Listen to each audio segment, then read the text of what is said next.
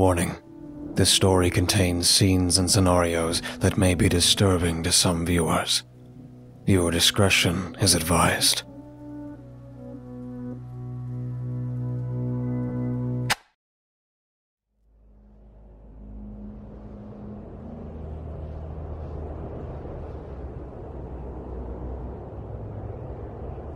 There was a blue tint across the city that embraced the dry, cold winds that caressed the entire place. Snow covered the city, the streets, the buildings, and the old, abandoned vehicles in a quiet realm. There was not a soul in sight, the place seemingly inhabited only by the sounds of winds brushing up against the surface now covered in ice. The sun was now setting on this hauntingly serene sight, just when the silence was finally broken by the sounds of a lone pair of footsteps in the thick, snow-covered terrain. A man, about 40 years of age, dressed in a dark military camouflage, covered by a thick fur coat that was more suited to feminine tastes, walked along the road. He wielded a small knife, military-grade, as he slowly walked up to a black car left right around the corner of the street, resting under the shade of a tiny building, presumably a restaurant or a shop of sorts. Not that it mattered now in this cold hellscape. He crouched as he walked towards the car, as if trying to conceal the sounds of his movements, hiding them under the sounds of the blowing winds. A huge portion of his face was covered with a thick black cloth, presumably to keep his face warm, shielding him from the cold. Donovan. He heard his name whispered in the emptiness. The speaker's sex remained unknown to him. The whispering was too faint to be recognized, but loud enough to interpret. Donovan. He heard again. He was afraid now. This was something he was not prepared for. A part of him believed that this was nothing but a trick of the mind, an auditory hallucination, and nothing more. But he knew the truth. This was real. Very real. His fear kept him from calling out to the whisper, or even looking around for the source. All he did was walk up to the car. He took a look inside the car through the open window. There was a man inside, a rather large man. He was very handsomely dressed, sitting still as his dark blood stained the white of his shirt. He was very obviously long dead, a pistol on his lap, gripped by his left hand, while his mouth lay wide open. The bloodstains behind him on the back seat pretty much told the story. It was an old stain. The cold had banished the blood to the leather seat covering and the glass windows. The city was dead, and with it, the fat millionaire in this car. Donovan reached for the man's pistol from the window and checked for bullets. It was almost full, just missing 3 shots. The rich man had taken up to defend himself from whatever plagued this city, but he had fallen into a sense of hopelessness and chose an easier fate from what he had witnessed others fall prey to. 1 to the head, 1 through the window, Donovan deduced.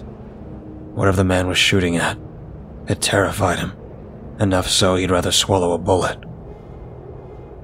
Donovan. He heard this whisper once again. This time he jolted his head in alarm. In here. He looked towards the car window this time, and what he saw shocked him. So much so, he fell back on the ground in the snow, aiming his gun at the car. The dead man peered through the open window, only restrained by the seatbelt, his jaw wide open into a hungry grin. The man's eyes widened, and his tongue stuck long out of his mouth like a snake. The man hissed at Donovan just when he unloaded a shot into the thing's face, sending it back into the car. There was no blood. Donovan laid back, looking towards the sky. breathing heavily in relief as he did. Just when he heard the door slowly click open. It was dark. Night had brought with itself an eerie silence, only broken by an array of wheels of heavy vehicles driving down the road. Donovan sat in the back of the truck in his uniform, gripping his rifle with both hands and looking down the barrel.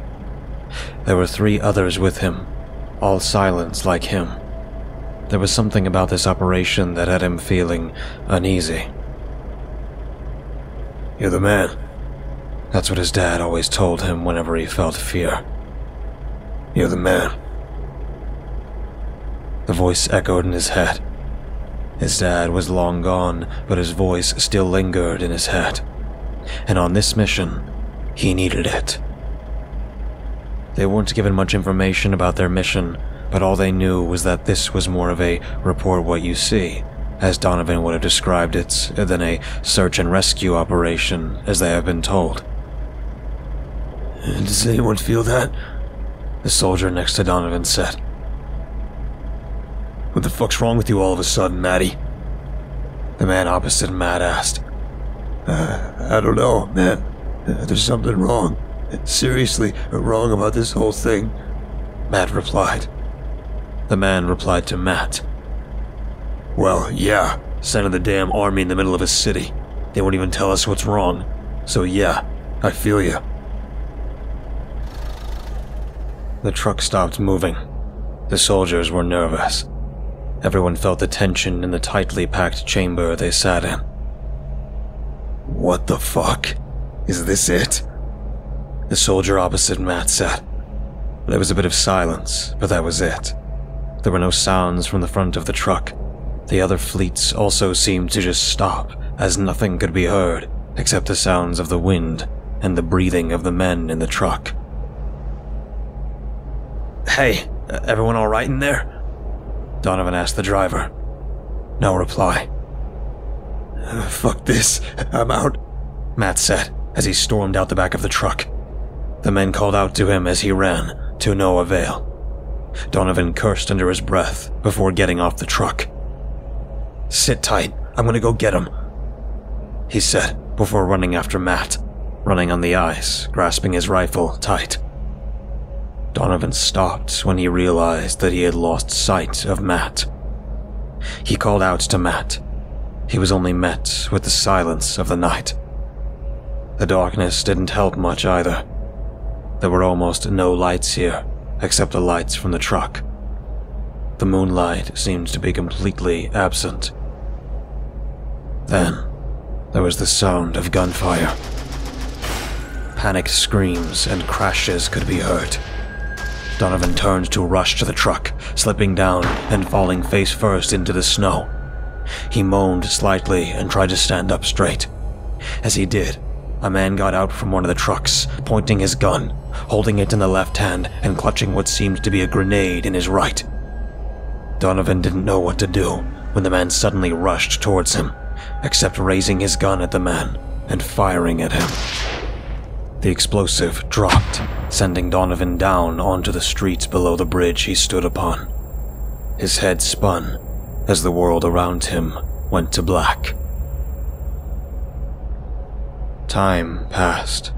Maybe an hour, maybe a day. Donovan was on his feet again. He stumbled on the snow, embracing himself to gather some kind of body heat within to work against the piercing cold.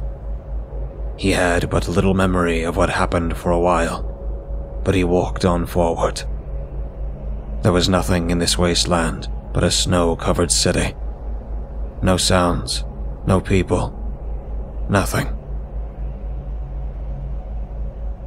Donovan walked on. Now the cold was really getting to him. Something was seriously wrong with this place. The cold was unnatural. The silence was unsettling, and the emptiness was eerie. Now walking for hours, he finally spotted something that made him feel some relief. A woman, or so it seems to be, lay on the ground, her back resting on the door of some kind of shop. he rushed to her, gathering all of his remaining strength to power through the cold. "Ma'am," he called out to her. "Are you alright?" She remained uncomfortably still. "It's alright, ma'am. Donovan knew the obvious all along, but was in denial until she was just a few feet from him. She had been deceased a long while. Her body was frozen in the cold. He wasn't really shocked when he saw this. In a way, he hadn't fully accepted the situation he was in. He took her coat after he checked for any signs of life to keep himself warm. As ashamed a man like him would be to admit, he was thankful for the coat he found on this woman. Had she not been lying lifeless here, he probably would have been instead. He walked on, putting his hands into the coat's pocket to warm them, when he found something. A black scarf. It was a lucky find for Donovan.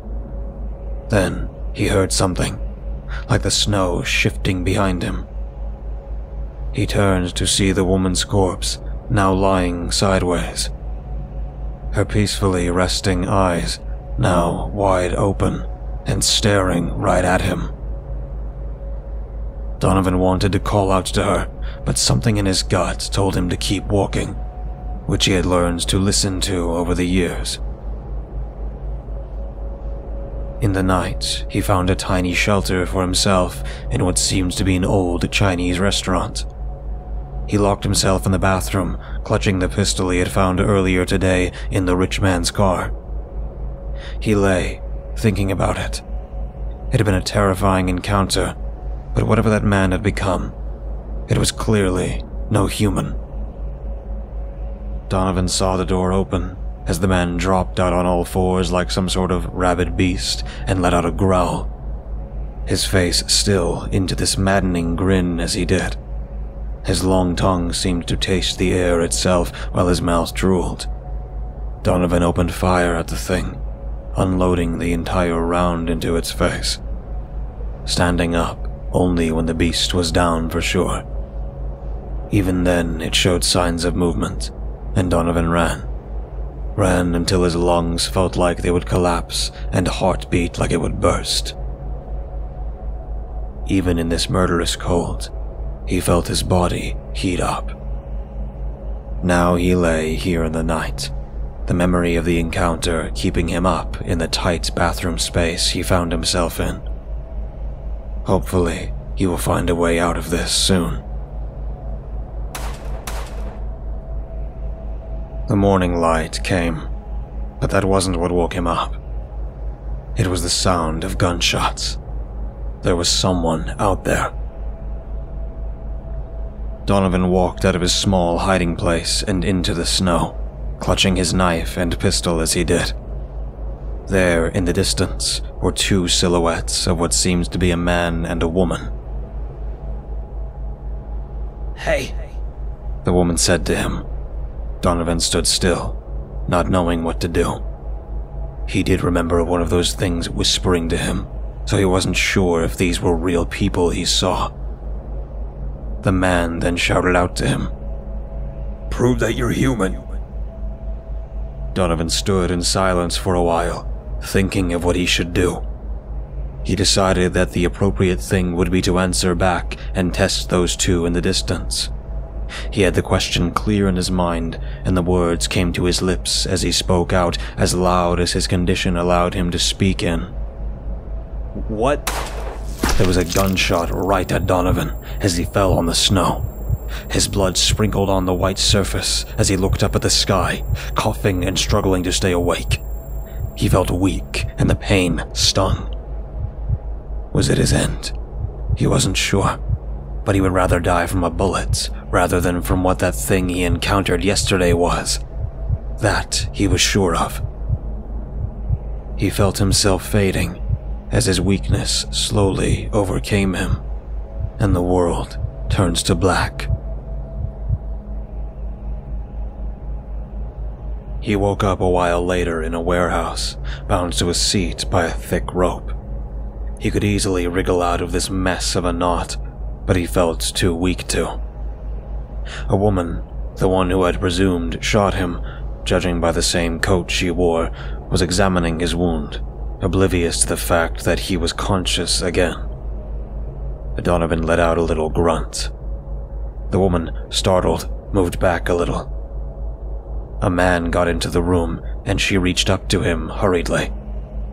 He pointed a gun at Donovan. Donovan looked up. Now his mind was clear as day, as he could make out the faces of the both of them. The woman was rather at an average height, around 5'6", wearing a coat as she had when he was shot, unarmed, and blue eyes wide open, staring in fear. She bit her lower lip, which was chapped in this cold. Her blonde hair flowed down to her shoulders in a tangled mess. She was a younger woman, a girl, perhaps his daughter. She was definitely around 18 or 20, Donovan guessed. The man was 5'11", wearing a Christmas sweater underneath a thick coat, the collar of his pink shirt peeking through the neck of his sweater. He wore glasses over his brown eyes. His hair was dark, and so was his mustache, not a very grand or magnificent style, but rather a simple, generic style, though unkempt. He was most definitely not a fierce warrior, judging by his somewhat bulging love handles and shapeless figure, not overweight in the slightest, but rather a simple, so-called dad bod. He was noticeably shaking as he pointed his gun at Donovan. Donovan waited for the man to say something. There was nothing but this awkward standoff. The man was about to speak, but Donovan spoke out. "What's happening out there?" The man replied to him in a low voice. You're human, aren't you?" Donovan coughed. "Yeah, what kind of question is that?" The man replied. "Out there are things, and we don't know what's happening. We can't risk you being one of them. I'm sorry." There was silence after that. "God damn it. Just at least try to convince me that you're human. Don't be quiet." The man clenched his fists and then covered his face with his palm as the young woman took the gun from him. She walked over to Donovan and observed his wound. He stared right back at her. She pressed her thumb into his wound, and Donovan's soul tore apart. He screamed in agony as he felt the string move up his hip. She let him go and walked back, still pointing the gun at him. He tumbled on the floor, and a puddle of spittle formed around his face, originating from his mouth. He kept on screaming, struggling to get out of these ropes as he did. She immediately got to him and cut open the ropes, removing them from him. "He feels pain, I guess, and he bled as well. He hasn't turned," she told the man. "Turned?" She squatted down and looked him in the face. "You're all right. It's okay." Donovan stood up, steadying himself as he slowly did.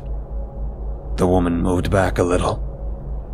"Jesus Christ, I'm not a zombie." The woman laughed a bit. "I can help you. I'm from the army. We were attacked. I don't know what's going on here, but I do know that we aren't safe here. We need to leave this city ASAP." Donovan said with his back straightening and chest protruding. The woman offered her hand, and Donovan shook it. "My name's Kristen. Kristen Gilligan. And that's Mr. Rosen." Donovan Black. "Well, Donovan Black, we sure as hell won't be going anywhere tonight." She said it so calmly. Donovan felt unsettled. "Why?" "Those things out there, their numbers increase at night. I don't know where they come from." Mr. Donovan lowered his gun. Donovan looked over at him and motioned for him to pass the gun over to him. In a clumsy motion, Mr. Rosen turned the gun and dropped it, jumping back in slight startlement. Donovan picked the gun up and examined it. It was a pistol, a .22. "You're not very good at this, are you?" Donovan asked Mr. Rosen. Mr. Rosen replied with a shrug. "Too heavy for me. Kristen here was teaching me how to use one of those when you got hurt. I never wanted anything to do with violence and guns. They never teach you how to use one of those during math." "You a professor?" "High school teacher. Not that it matters now." He said it with some embarrassment, looking at the floor and laughing slightly as he adjusted his glasses. There was a moment of silence, which was broken by Kristen. "So, what's the plan, military man?" "There have to be more survivors. We have to get them and take them with us," Donovan declared. "Obviously, not tonight," Kristen chimed in. Donovan nodded in reply. Suddenly, there was a thud and a crash as a window cracked and something came in. Mr. Rosen stepped back from the window, his hand on his chest, and Kristen patted herself, looking frantically for a weapon. Donovan walked up ahead of both of them, making himself a barrier of defense against whatever malevolent force had broken through. It appeared to be a man. He was on the floor, convulsing as the broken shards of glass pierced through him. His limbs twisted and turned, and so did his head. His skin grew scaly, and his expression was that of intense sadness, almost forming tears, which ran down the forehead of his twisted head. Like some foul canine, he barked in an eerie human voice and began to run at them. Donovan fired. 1 shot, 2 shots, and then 3. The thing finally fell and stopped. "What the fuck?" Donovan murmured to himself, still pointing his gun at the twitching thing. A roar rang out from outside, loud enough to shake all the glass windows still intact. "Oh no," Kristen said. Mr. Rosen started to pray, his voice shaking in fear.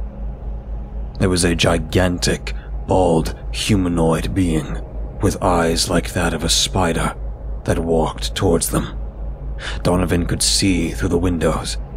It was muscular and wore a belt lined with something Donovan couldn't make out clearly.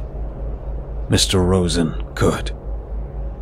He fainted at the sight of the human heads dangling from the thing's belt as it made its way to them. Donovan didn't know what to do. In a rush, he looked around. His heart was pounding at his chest. He picked Mr. Rosen up on his shoulder. He was a slightly heavier man, but Donovan was strong. His hip hurt, but there was no time to complain. "Come on!" He shouted out to Kristen to follow. She walked over to the now deceased creature with 3 bullets in it and picked it up. "What the fuck are you doing?" Donovan screamed at her. "Saw this in a show." She ran with him out the door and away from the approaching thing. It noticed them running and followed them, now running to them. She was slowed down by the weight of the thing she carried. Donovan noticed the dinosaur of a being getting closer and closer. It roared as it closed the distance. "Drop it, Kristen!" Donovan didn't have to yell twice. She did as he said and dropped it. The giant stopped to examine the twisted corpse and then bent down and started to consume it fiercely. Kristen was getting exhausted running behind Donovan, and he noticed, slowing his pace, also getting tired. Donovan broke open the window of a building and placed Mr. Rosen carefully on the floor, clear of the broken glass. He motioned Kristen to come over and hand her the gun. "Take this. I'll be back soon, I promise. Don't go anywhere." She had not had anything in her to reply with, so she automatically complied. He walked to the giant, still feasting on the body, and stopped just a few feet from it. The monster noticed and lifted its head. The face was so ugly, almost like it was burned by acid. The eyes shone black like a spider as a thin pink strip, which Donovan could only assume was its tongue, cleaning the flesh off its spider-like jaws. The being tackled Donovan onto the icy terrain, screeching a horrid sound as it did, and flexed its two fangs to crush his skull. Donovan reached for the knife in his pocket and tore apart the jaws from the middle. He then raised his pistol and shot it. The inside of his skull emptied through. He lay in the snow, the blood of the being wrapped around his blade, still in his hand. He looked up at the sky and now laughed hysterically. Standing up, he looked at the monstrosity on the ice and put another shot in the thing before turning back and walking to the shop where he left his fellow survivors. He quietly said to himself as he did, "I'm the man."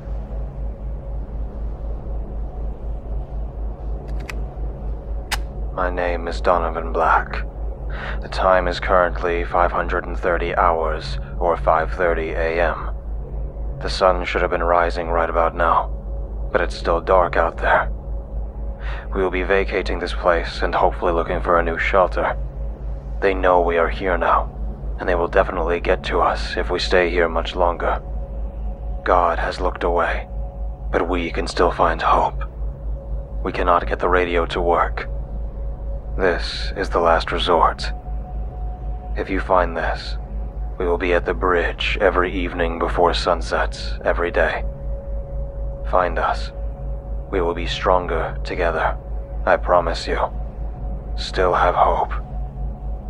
Sergeant Black, over and out. The clouds are still covering up all the sunlight. There might be a storm coming our way. Kristen closed and pulled her fingers from the blinds and turned to Donovan. He was obviously disappointed with this information she gave him, but he knew that there was nothing he could do about it. Now still go. We can't take any chances. If I may say something. Mr. Rosen stood up, still wearing the same ugly Christmas sweater underneath, looking almost the same as he had been when Donovan had first met him, the only change being a slight crack in his glasses. We should move on. We can't stay here much longer, Donovan. All we have left are those crackers. Just crackers, for God's sake. Mr. Rosen said it with a lower voice as always, his jaw hanging open and his eyes looking at Donovan as if to appeal to him. I agree. Kristen nodded her head in agreement.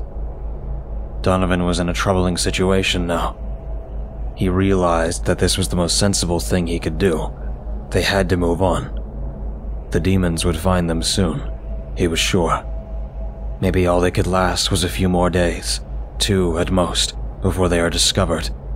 But before that, they will run out of food and water for sure. They had to look for a new place before that, but that would mean heading further away from the bridge, making the way to the bridge much more dangerous. No. He spoke his mind, not willingly, but it came off of his mouth just like that. Mr. Rosen took a seat. Jesus, Donnie, are you trying to get us killed with everyone else? Mr. Rosen finally spoke up, this time slightly louder than he had ever been before. It's been a long time, Donnie. The sun hasn't come up for days now. You can't expect us to go on like this. Kristen said again. This time her hand was on his shoulder, as if an attempt to appeal to his rationality over his sense of duty. One last time, Mr. Rosen told Donovan. Just one last time, then we go. Donovan seemed to agree to this, however reluctant he was. He would have waited longer, but now these people were his responsibility, or so he felt. It was still dark, but Donovan didn't care much. This was the last time he would check for survivors at the bridge. Then, as promised, they leave. He had a bag slung around his left shoulder. His pistol and that prized knife that saved him from certain death a few days back was tucked in his belt to his convenience. He had ditched the heavy uniform. There was no point in carrying one anymore. Instead, wearing a long black fur coat he had found in the previous house they had occupied, ditching the old feminine one. He looked like some kind of bear in this cold hell. Kristen had packed everything. She was sure they were to leave, and even though she had hoped that they would find somebody here, she was not feeling particularly optimistic here. She was dressed the same as she had been dressed all the while. Mr. Rosen was the slowest. This was a man who had never been in a single fight in his life. He was an aging man as well. Not the kind built to endure such extremity, but here he was, together with two capable people in this cursed world. He was still governed by the same principles as he did in his teaching days. A man of education, not a brute. He could not find it in himself to even lift a gun. The bridge was deserted, as Donovan had expected, even though he hoped for the alternative. There was the broken end of the bridge, crumbled to the grounds below, where his truck had crashed, where Donovan had died in the real world and awoken in hell. "There's no one here," said Kristen, blowing a puff of condensation through her mouth. "We wait. If there are any survivors, and if this is the last time we will check for any, we wait," Donovan said, finding himself a seat on the wreckage. Mr. Rosen hadn't had it in himself to argue. He was at the mercy of this man, and the least he could do was sit quietly and comply. Kristen unwillingly complied as well, seeing the majority agree with this decision. Mr. Rosen walked towards the wreckage, as he always did when they came around to wait for anyone who found their message. He bent down to the ruins of a car and sat in the passenger seat, knowing that he could rest here while they waited. An hour passed by relatively quickly, as compared to the hours to come. They dragged on until the sun was beginning to go down. Mr. Rosen and Kristen were both asleep, with only Donovan now keeping watch. "Fuck it," he said to himself. He grabbed the microphone in his bag and started to set it up with a speaker to record another message. He had left about 3 or 4 of these already, but nothing came of it. But Donovan was in no mood to admit defeat just yet. He set it up and was about to record one last message. This was his last recorder. But just before he could, he saw something in the distance. There was motion. Someone was coming his way. Excitement came over him as he swung his arms in the air and gritted his teeth. Hey! He spoke out to Kristen and Mr. Roger, startling awake the both of them. They could see where he was looking, a huge smile on his face as he did. There was a group of people heading towards the bridge. "Get up here!" Donovan called out to them, but they paid no mind and kept walking and walking. He was a bit confused by this. They weren't attempting to climb towards the bridge, but rather under it. Then it hit him. The sudden horror of the mistake he had made in his excitement. "Fuck," Kristen murmured as the things got closer, and Donovan could see why they were walking so slowly. It was not a group of people. It was something else entirely. An insect-like being made up of people, with their limbs and skin attached to one another. So from a distance, it seemed as if it was a tiny horde. It looked up from under the bridge at them, standing in the middle of the wreckage. "Get up here!" It screeched in Donovan's voice, the exact same tone and pitch. Jesus, please save my children. Fuck, no, Sarah, run. It spoke out in multiple voices, lifeless voices, imitating them. To this thing, it was just a sound without meaning or any emotions. It, like an emotion of licking its lips, let out a long, flat mass of flesh and caressed the bodies of men, women, and children wrapped around it. Slowly and steadily, Donovan backed away from the thing, making minimal noise, motioning both Kristen and Mr. Rosen to follow. The thing had fled. It had formed some sort of mutual understanding with Donovan, as if to say, I do not hunger, but I will feed on all and any that lurk in my territory. And even though Donovan hated that being, that foul, cursed thing, he respected that. He knew fear better than he ever had, and so did Kristen and Mr. Rosen, judging by their faces. They proceeded to walk away from the bridge, slowly, as to not startle or spook the thing to attack them. Kristen knew in her gut that she must keep going, but there was a certain tingle in her, a tingle that told her to turn back and have one more look, which she did, and to her horror, discovered the thing dangling from a web of muscle and flesh, upside down on the bridge, like a fucked up spider. She raised her hand up to her mouth and fell on her knees to gag. Mr. Rosen held her shoulders and patted them as she wept out of both disgust and fear. This was all too much to bear. In the empty city, Donovan unleashed himself. Fuck! He was enraged as well as guilty.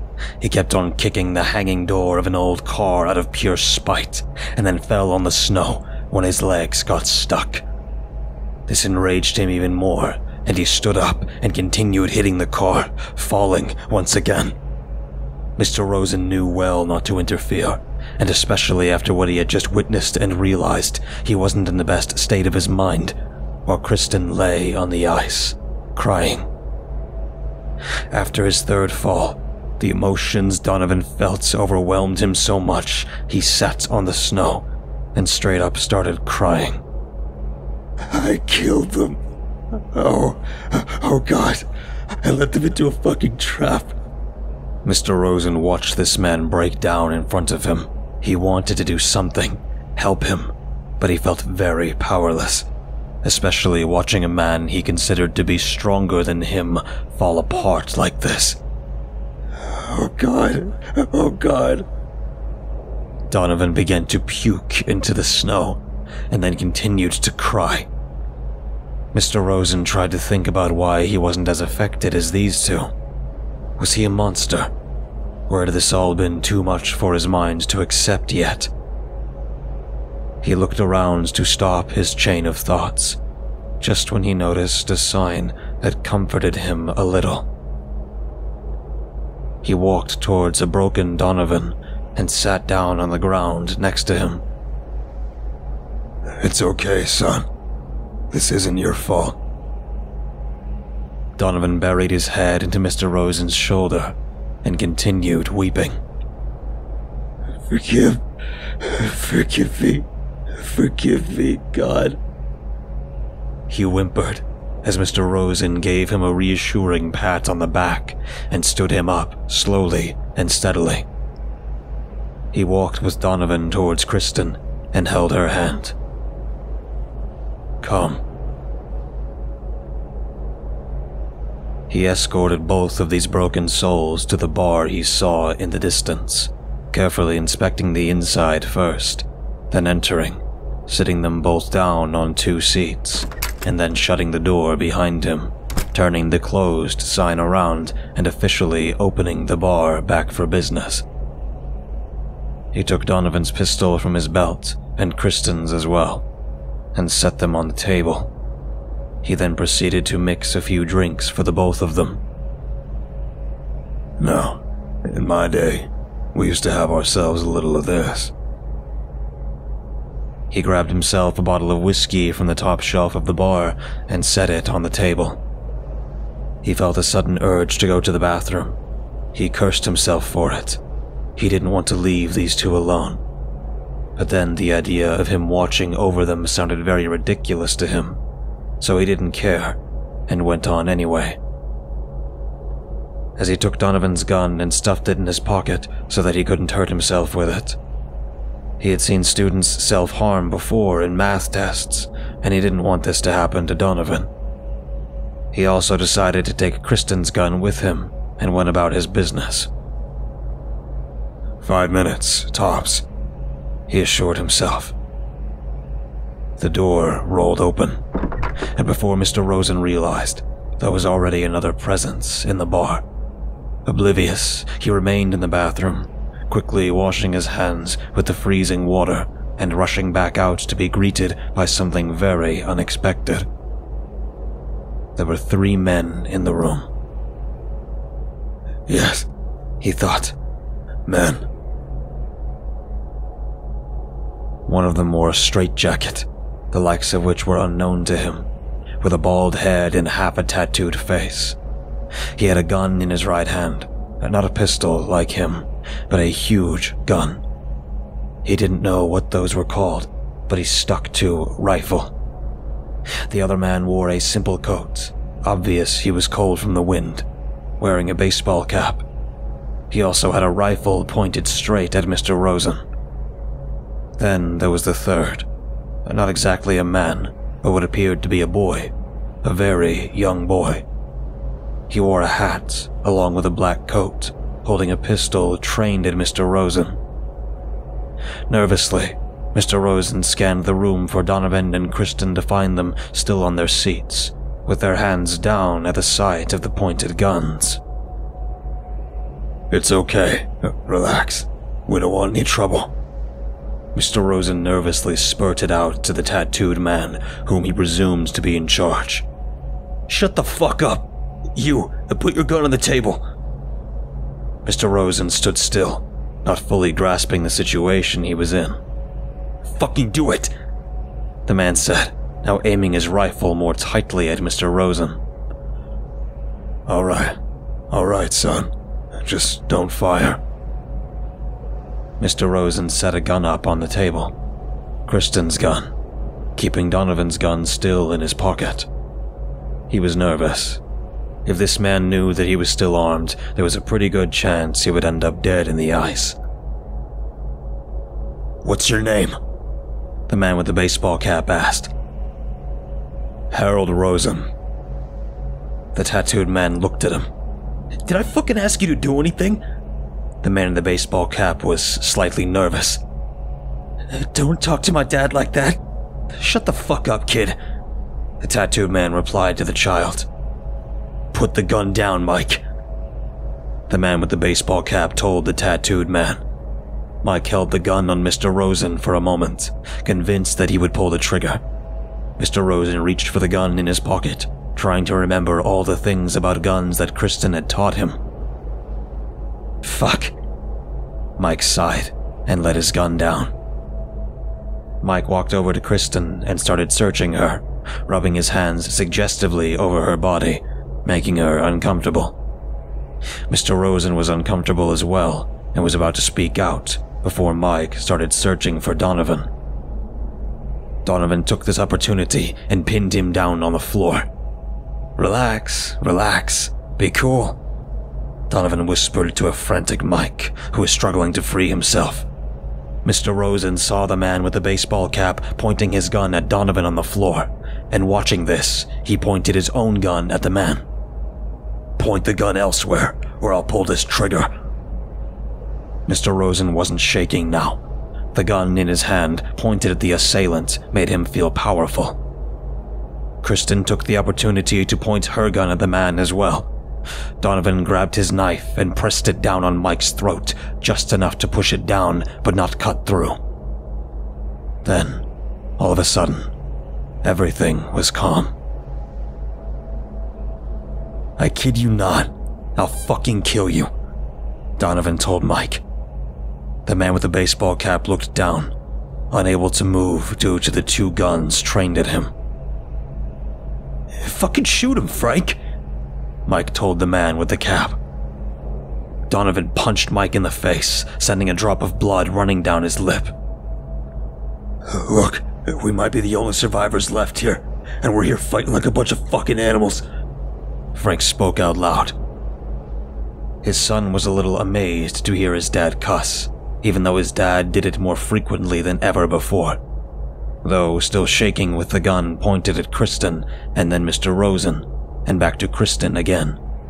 He honestly didn't care for the scumbag, Mike. Look, Frank said as he dropped his rifle, a sign of mutual understanding. We go our own ways. There doesn't need to be any bloodshed, Frank said again.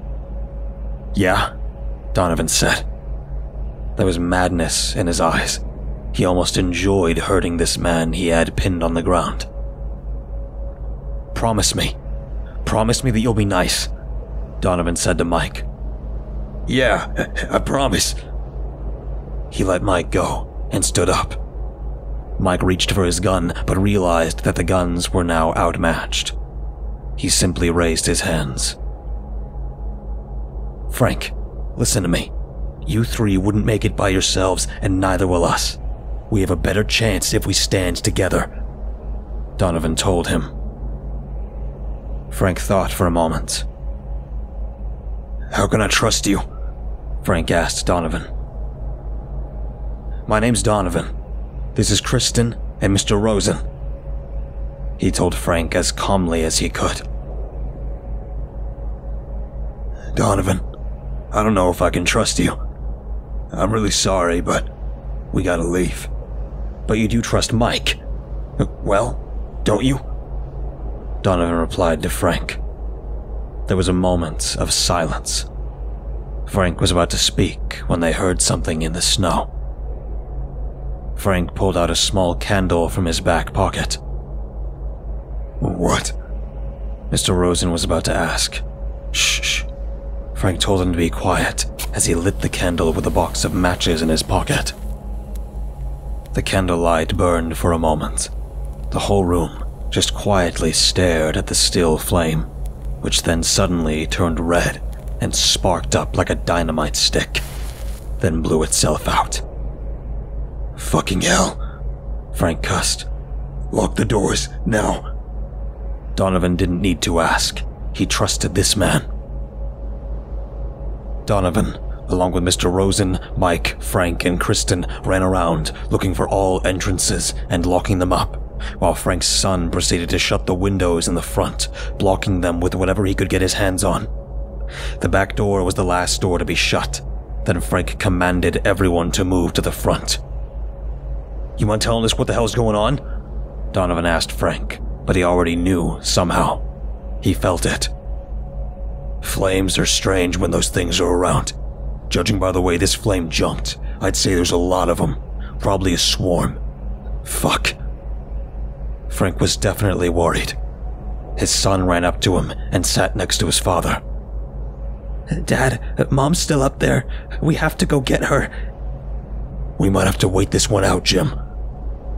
The man kept cussing under his breath, his back to the front door, facing the back, while Mike covered the front. Wait, what? Donovan asked. His mother and the others, they're up there in the theater. Shit, we should have been together. They aren't safe up there. Frank said it out loud, distressing his son. Dad, no, I'll go get him, please.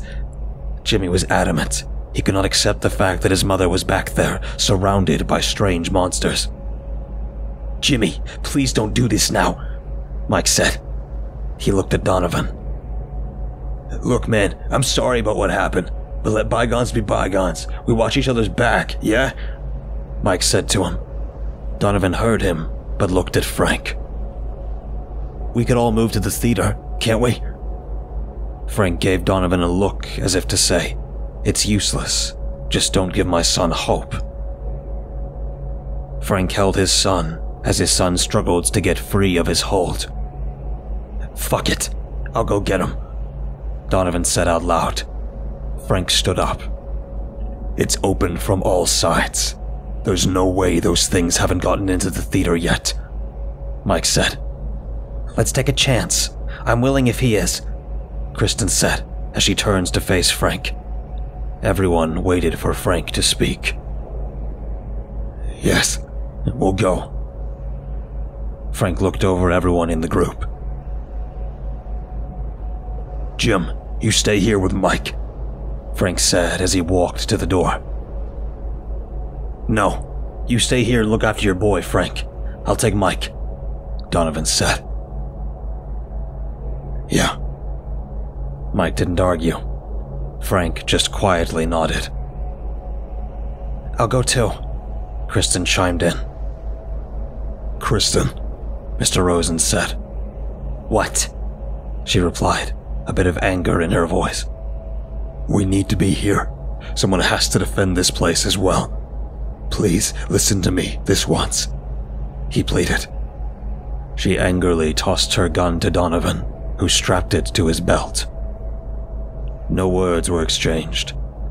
Donovan nodded to the 4 people within the bar quietly, and then looked at Mike.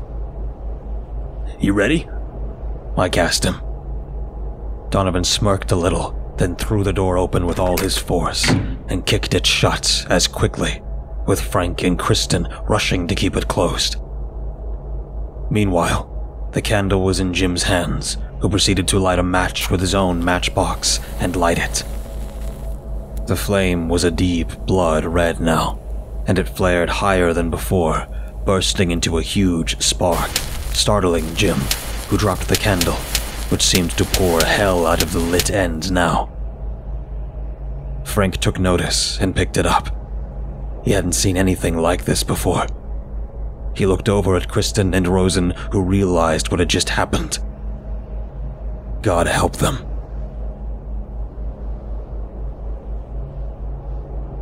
It had been a good minute, Donovan estimated, since Mike disappeared from his sight. He couldn't call out for him, in fear of being heard by the terrible things in the black mist lurking around him. He was pretty sure he was surrounded.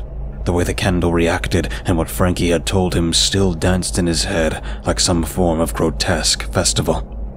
He felt damned in this hell, and now his head tore apart into 2 entities. "Look for him and take him with you, or he'll die here," said one of them, the more compassionate side of Donovan. "Let him be. He's fucked anyway. Get the others from the theater. You made a promise, Donovan. Do not forget it," said another, slightly colder part of him.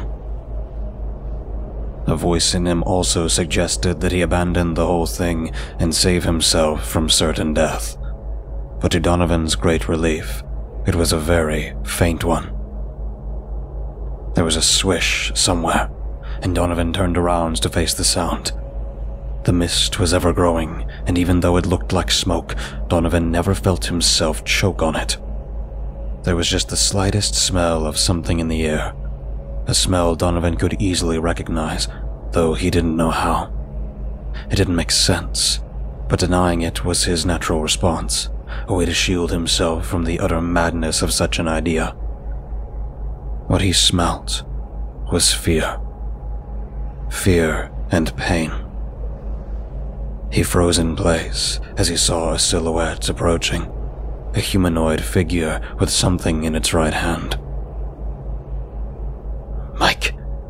Donovan let out a whisper. Yes, it was Mike. He could see Mike walk through the mist towards him, eyes red with slight moisture emanating from his tear ducts and his usually tan skin a very pale color, holding his pistol loosely in his hand. "Mike, are you okay?" Donovan asked once again to this person that stood in front of him, only a foot apart, maybe less. Fuck it, thought Donovan. He couldn't take any chances. He raised his gun at Mike, or rather, what used to be Mike. "Don't tell me you don't smell all that." Donovan lowered his gun. I think it's making me sick, man. Come on, we'll get this over with quickly, and then leave this fucking place. Donovan placed his arm on Mike's shoulder, and they both sped along the way, Mike pointing the way to the theater. As they moved, Donovan could swear there was something much worse about this. He felt it even through all these other insanities assaulting his senses, but it was made much worse by Mike confirming his suspicions. I feel like something's watching us. Frank was busy, packing every supply he could gather in the bar, with the help of Kristen and Mr. Rosen. His son kept watch outside from the front window to look for anything other than the black mist. Something much worse was out there than anything they had encountered before, and he felt it. The candle flame was much stronger than he had ever seen. This worried him, thinking of his mother trapped up in the theater along with the other members of his group. He was not feeling very optimistic, but the way he denied the other outcomes made him feel much worse. It wasn't, after all, like those games and TV shows where you could put down zombies with a precise aim to the head. These things, however, whatever was out there, it was something else entirely. His chain of thought was interrupted by his father calling out to him. "Jim, be on guard. This place might not be as safe as we thought." Jim just nodded his head in response. Mr. Rosen was unarmed. He wasn't used to the feeling of a gun. And even though this was no time to care for such a thing, there was simply not enough weapons lying around for him to carry one. So, when Kristen retrieved what appeared to be a medium-sized blade from somewhere in the bar, he was very thankful.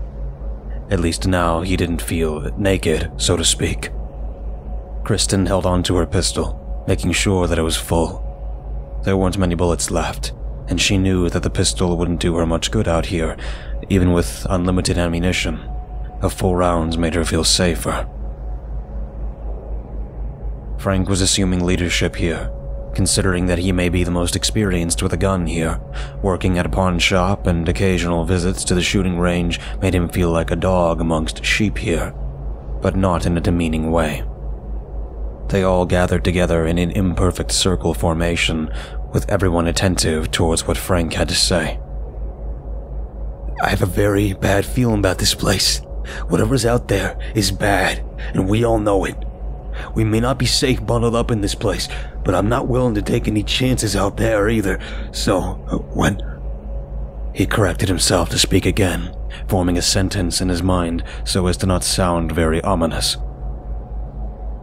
If something happens, we walk out through the front." Kristen agreed with him. She knew that this was the only choice they had. Unfortunately, Mr. Rosen did not share the reasoning of Kristen. "Why take any chances at all? I think we would be much better off if we move now. If something happens at the wrong moment, we have a much greater risk separating ourselves from the others, do we not?" He wasn't wrong either. Frank did not want to agree with him here. Even though he was right, they were much better off separating than dying a horrible death. "Harold, we can't take any chances out there. You saw the candle, and so did I. Going out there should be our last." Frank tried to reason with him, but Mr. Rosen interrupted his speech. "Yes, I know what you're trying to tell me, but we do stand a better chance of making it out alive if we are together. If we are separated from Donovan and the others, how long do you think we'll last? Have you seen what's out there, Frank? Have you? I'll tell you what. A few hours ago, I saw what one of those things did to people, and I do not want any of us to end up like that. Calm down, Harold. Don't fucking tell me to calm down."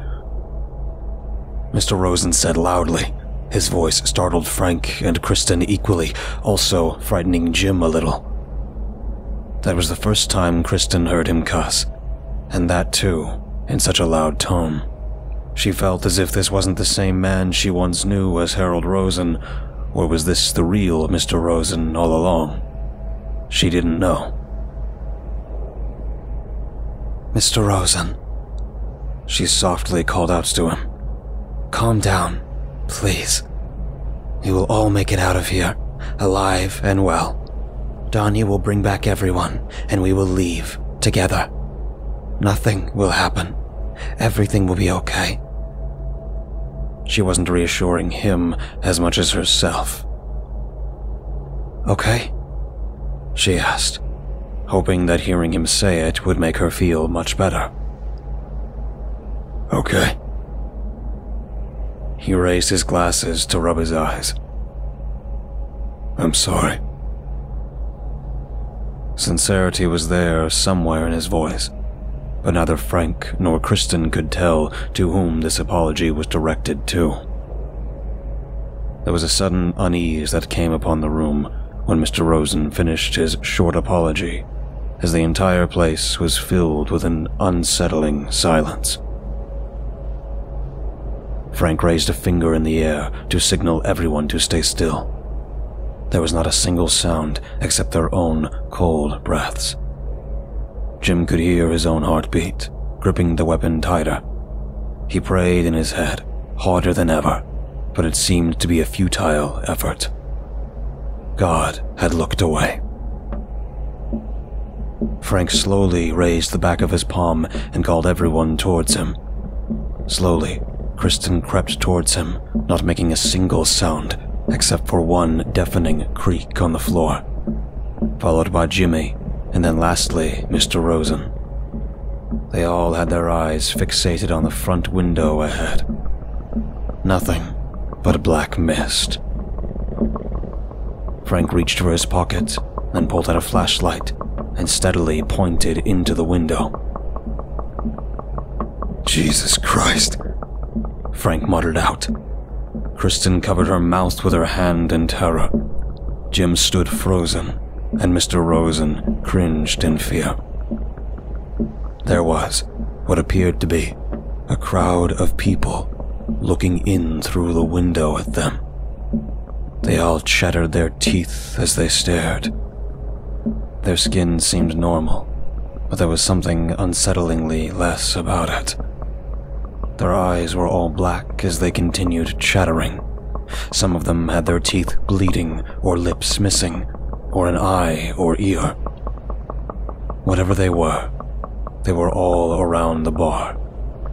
They followed the smell of life. So fresh, so afraid. They were here to feed. That much was pretty apparent by the way the ones closest to the window drooled at the sight of them. Mr. Rosen looked around the room, hoping to find a way out, but he knew that all exits were impossible. Those things were all around them. Frank pointed his gun at the front door. His boy followed suit and so did Kristen. Mr. Rosen looked up at the ceiling and closed his eyes in some sense of relief. I have an idea. The theater had a huge sliding glass door, shattered. That was a bad sign, especially since most of the shattered glass had impacted inwards. Something had broken in, or tried to. Donovan hoped they weren't too late. The men entered the building and ran up the spiral staircase.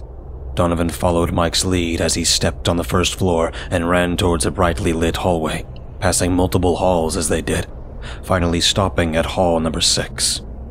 The gate was shut, not locked. This could mean anything. The men looked at each other and nodded. Whatever was through that door, they had to be ready for it. Donovan slowly opened the door as quietly as possible and snuck in the dark hall. Tara, Mike whispered slowly, hoping to catch the attention of his daughter. Tara, hey. There was no response. Both of them were met with silence. Julia, Amber, Ross. No response. This was probably deserted, or these people had suffered a horrific fate. Fuck, Mike said out in a hushed tone. Donovan put his index finger up to his lips to silence Mike. Mike nodded in obedience. but there was something odd now. Specifically, the way Donovan looked at Mike. Mike didn't move, and neither did Donovan, as he continued staring into Mike's eyes. Mike then noticed the subtle motion of Donovan's eyes. There was something behind him.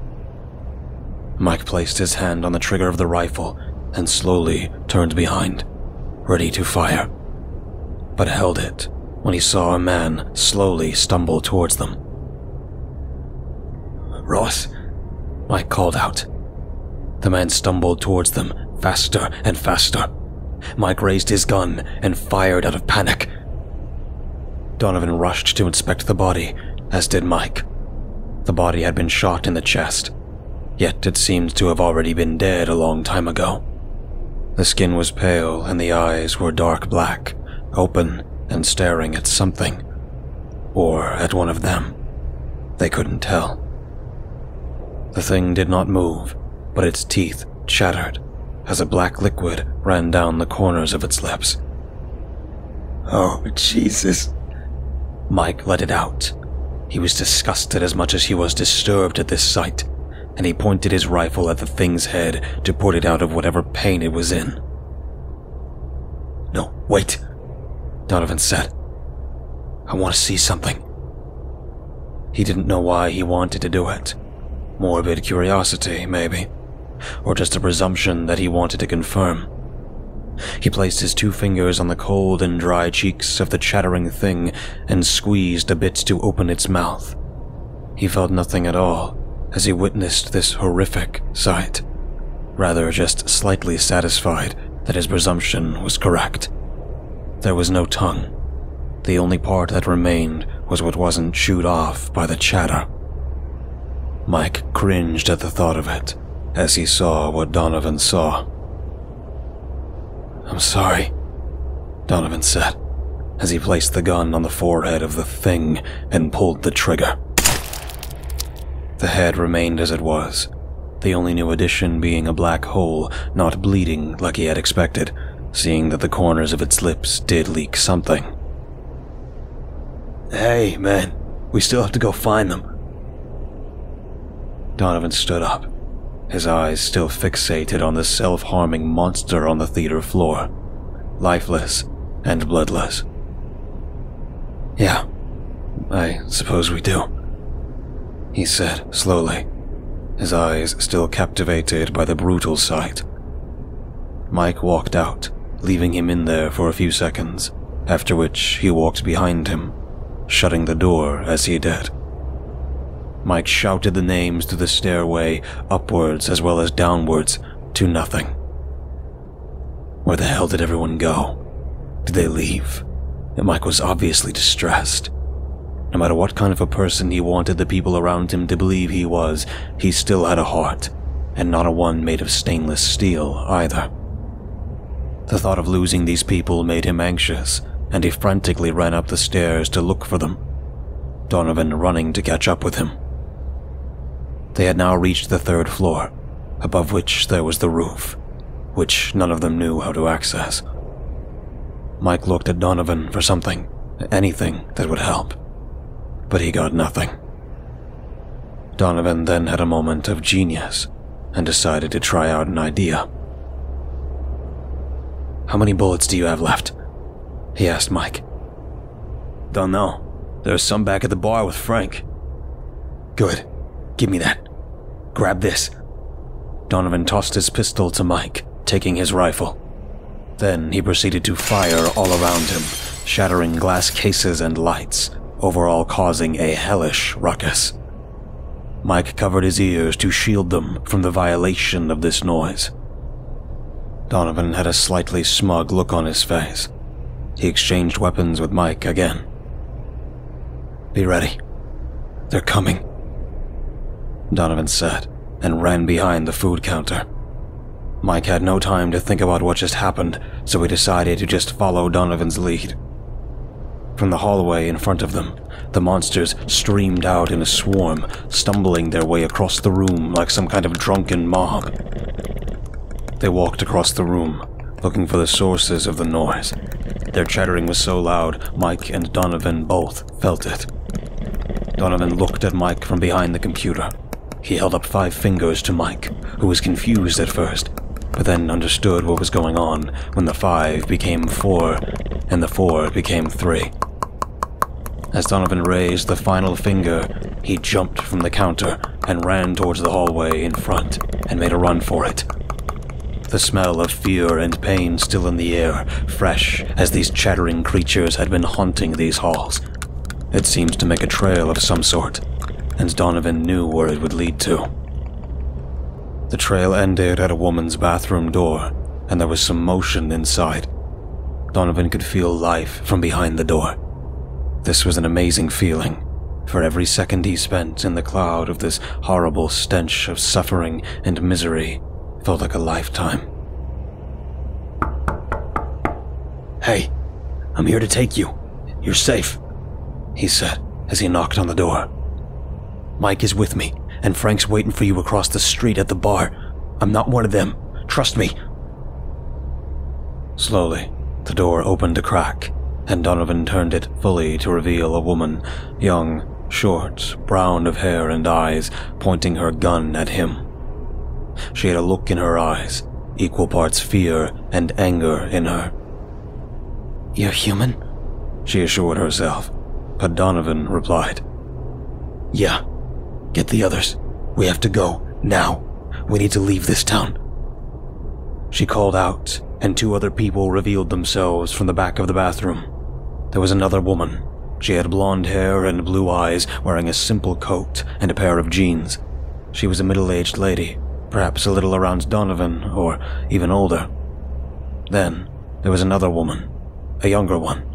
She was blonde as well, with sparkling green eyes and spotless skin. She was way younger than the both of them, and she was the last to appear. She wore a jacket on top of heavy clothing, making her head appear slightly smaller in proportion to her body. There was another person here, wasn't there? Donovan couldn't remember exactly, but there were more people that Mike had called out to, as far as he could remember. Yeah, Ross went down to get the bus ready. So they had a bus. Donovan couldn't be any more thankful. He just motioned for the ladies to follow him as he ran back down the trail, now slightly fainter than before, but still strong, until he reached the counter again, where he found Mike on top of the counter, firing at the army of hungry chatterers around him. Donovan aimed his pistol and shot one of them down, which turned their attention to Donovan again, walking towards him. Mike took this opportunity to brush past them and run down the stairs, away from these horrible things, followed by the ladies and Donovan. The space from where the exhaust fan had been removed was very small, and Kristen and Jim were the only ones who could fit, if Mr. Rosen had estimated correctly. Kristen looked at everyone and nervously nodded. She had to go out there. This was their only chance of making it out alive. The moments made more desperate when the creatures had started hitting their heads on the walls and windows to crack them open. She squeezed through the tiny space, avoiding looking down below at the swamp of hungry, chattering teeth out for her flesh. They probably hadn't noticed her, or were all staring at her as she moved. These were disturbing thoughts that Kristen tried hard not to entertain. The chatterers would not touch her. She was safe up here. She would crawl out of this tight hole and up to the ledge of the top corner of the roof. She would be better up there. Then help the others. She had not thought about how she would manage that, but she would figure something out. Surely it would be a better vantage point up there, if not for the bloody mist. The idea stung like a scorpion as she realized all this effort was in vain. She still couldn't see through this mess until this mist cleared, which obviously wouldn't be for a very long time. She tried to get on her knees and peer as far off the edge of the roof as she could see. Hey! Jim reached out a hand from the opening, and she took it, helping him up to the roof. He instantly held out his rifle and made a quick scan around himself. He was apparently not in any immediate danger as far as he could tell. He then reached for his flashlight, which was hanging from his belt, and switched it on, handing it to Kristen.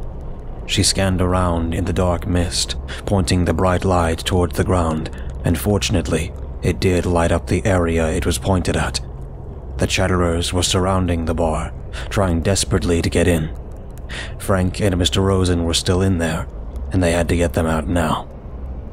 Kristen felt like this was something she had to do, and she started thinking of any escape she could try for the both of them to make it out. The screech of a vehicle interrupted her thoughts as she turned to face the direction of the noise. The source was hidden by the black mist, but she could make out the shape of a bus. Jim had his rifle pointed at the bus, knowing what it carried. He had hoped to cover whomever came out of there first, protecting them from these things. Donovan jumped out first, holding Mike's rifle in his arms and opening fire on the swarm of Chatterers. Some fell, others stumbled to Donovan on their own pace, who kept firing. "Donnie!" Kristen shouted out to him. "Come around the back, 30 seconds. Donovan replied, still shooting these demons as they came at him, hungry for the life he had in him. She watched the back door slightly unlock, and Frank and Mr. Rosen rushed out of the room, weapons in hand. Frank kept shooting at anything still lurking at their sides, while Mr. Rosen held out his blade, ready to strike anything that got too close. "Frank!" Kristen called out to him. He looked up at her when he had the chance, after putting a bullet in the chattering woman who had gotten too close. She helped Jim give him one of her hands and lowered him down towards his father, who helped him down once he reached the ledge near the exhaust. She then tried to lower herself, but she couldn't. One more attempt, but she felt stuck. The screech of the bus on the icy road filled her with a sense of urgency. It had to be now. Frank and Mr. Rosen kept urging her to reach down, but now they were too distracted by the bus right in front of them. Frank and Mr. Rosen rushed to the bus, Jimmy following them. She saw the swarm of Chatterers approaching and smelt the horrible stench of misery they carried. She also heard Donovan calling her and the chattering of the swarm. All this violation of sense was too much for her, and in a moment of intense mental chaos, she jumped right down, landing on her legs and cracking one of them, unable to even lift herself up. "Donovan!" She shouted out as the swarm surrounded her and bent down to grab her. She let out a hand in hopes of Donovan or someone taking it and pulling her out of certain death, but nothing came. The chattering grew louder and louder as the things had their mouths close in on her. She let out another scream, and then silence. The world had lost all sound as she felt like she was fading away.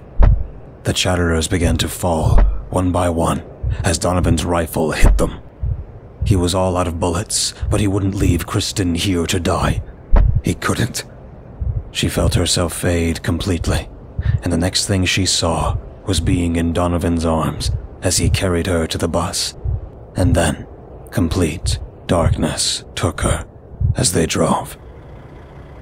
Donovan watched the crowd of Chatterers halt and watched them leave in the bus on the icy road. There was a sudden tremor, and Donovan, along with all others, watched from the back of the window as what appeared to be a gigantic tree sprouted from the icy ground just in the middle of the swarm.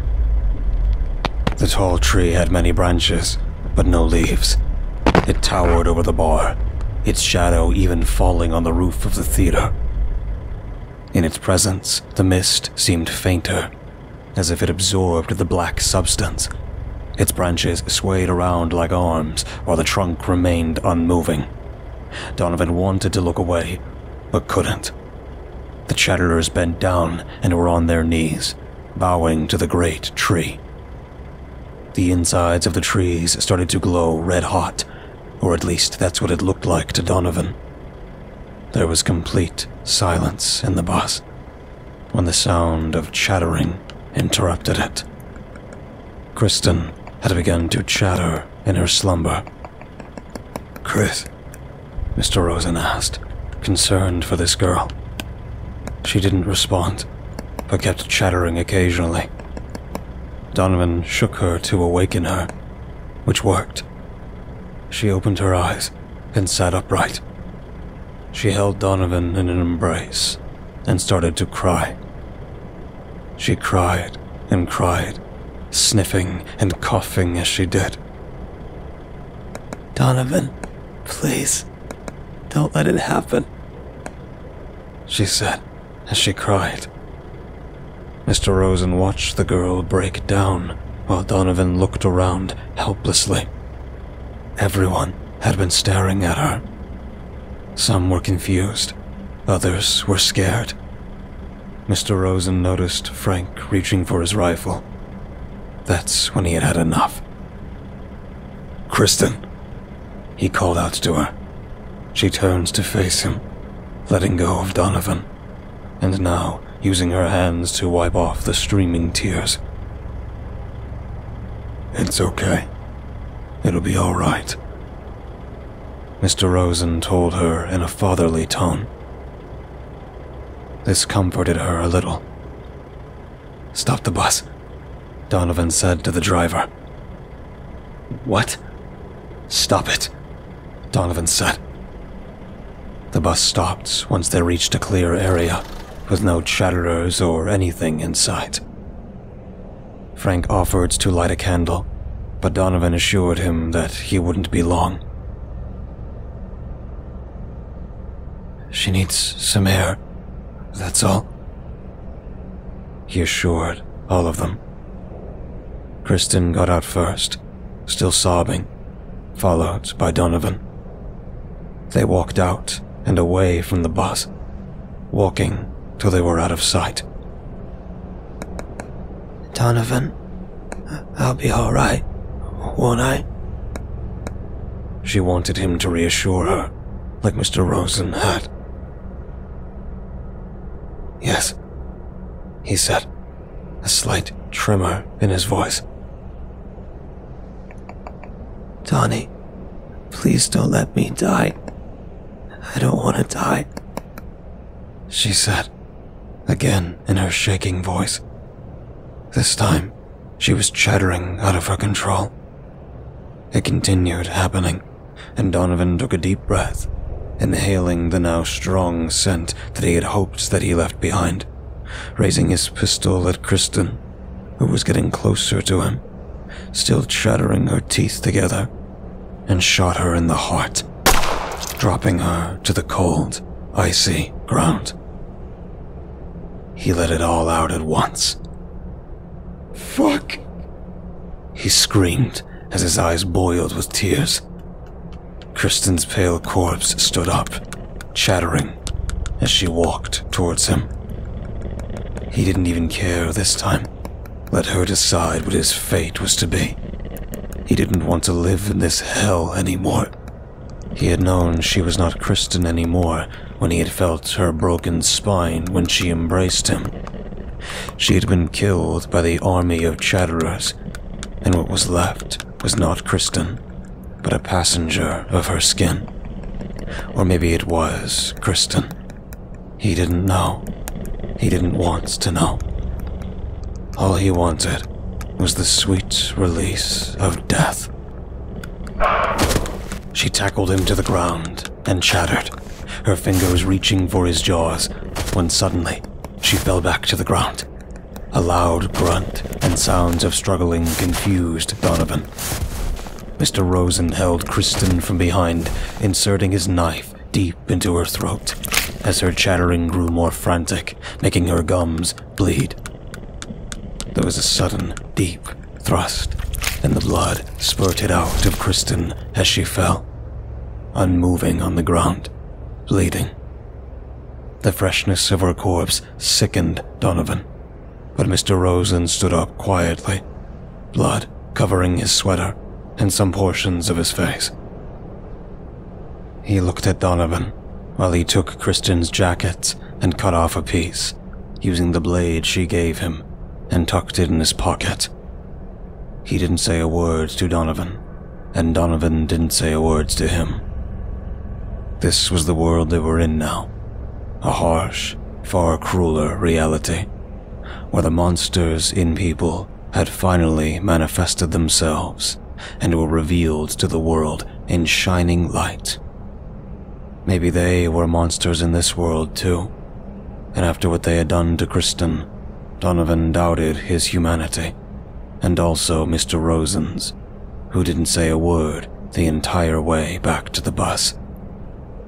They didn't know where they were off to, but wherever they were going, it was going to be a long ride. They had lost one of them already, and it doesn't matter what it takes. They were not going to lose another.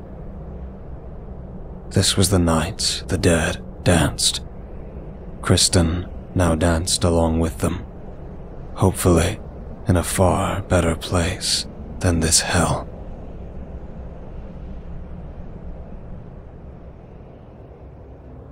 There are often times when man's faith comes into question.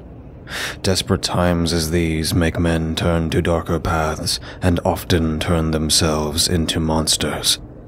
Demons emerge from the depths of hell in such times and torment the living, sinners, and the innocent alike.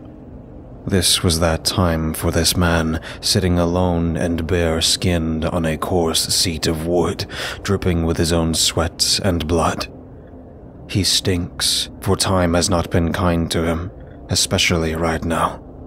He has managed to bite through one of the ropes that bound him to his throne of pain, but now he struggled to move, as all the new pain from struggling has left him weaker than he has ever felt before. His uniform was gone. All the honor, the glory, the zeal that he had hoped for was all just a sweet lie. War is hell. That was the only truth now. No longer did he identify himself as a soldier, but as a victim. The door was still shut as always, the sound of the silence driving him to the doors of insanity. The captors did not care anymore. The war was still going on, and the life of one British pilot meant nothing to them. For all he knew, they could have left him here for good. It had been almost a week, or at least it felt like one. The room was tiny and dank, furnished only by the chair he ached to separate himself from. His blood from all the torture greased the floor, while growls of an empty stomach tore him apart from within. Minor discomforts compared to the bigger picture he found himself in. One more swing and he went down on the cold floor. He didn't care for the pain and the shock of falling anymore. Didn't care about anything at all, except for his escape from that dreadful seat. And then closed his eyes, bracing the floor with his chest, trying to shed tears, but his body would not allow this to happen. Then he remembered the word of his fellow cellmate in the POW camp. A mumbling man lost his sanity after crashing down into this cursed place like many others. There are demons in the trees. I see them now. Poor lad. He was a young man. The crash had taken both his legs as well as his sight. He mumbled day and night, reciting strange poetry and singing songs with such depth of voice it seemed all too inhuman. He terrified all the other soldiers he was locked up with. Even the guards avoided him, which was strange, considering how ruthless Nazis were known to be. They listen, but they never speak. His voice still echoed around in his head, murmuring as always. He was a very strange person, but in this desperate time, he understood the blind man. After all, the tall being with its head covered in perhaps hundreds of twisted horns standing there, watching him struggle to complete the pentagram of his own blood and filth, was no part of his imagination. What the fuck is that? Mike shouted out. Standing on top of the bus gave him a better vantage point, and rightfully so. He was an energetic and aggressive man. He would alert them as soon as he saw even the smallest thing approach from a distance. Mike lifted his cap and rubbed his bare head. His rifle hung from his right arm, and his red jacket flowed along the direction of the cold winds. Donovan stepped on the ladder behind the bus and climbed up. Mike pointed out in the distance. I don't see anything but ice, Donovan said to Mike. Donovan's beard had tiny amounts of snow stuck in it. His hair was also growing longer.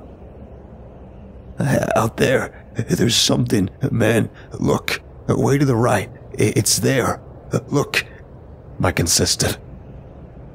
Donovan didn't like Mike that much, but he had to admit, Mike did have a better gaze than himself.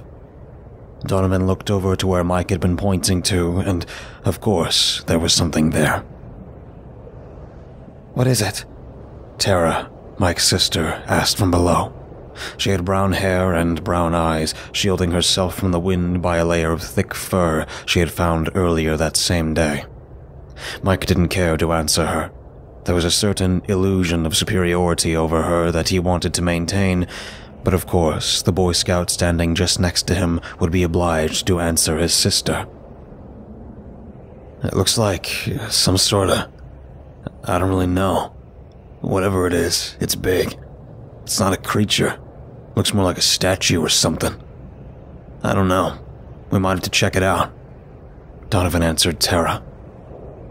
Ross was lying underneath the bus, trying to get the bus moving again, but all efforts seemed useless to him. Frank sat by his side, ready to assist.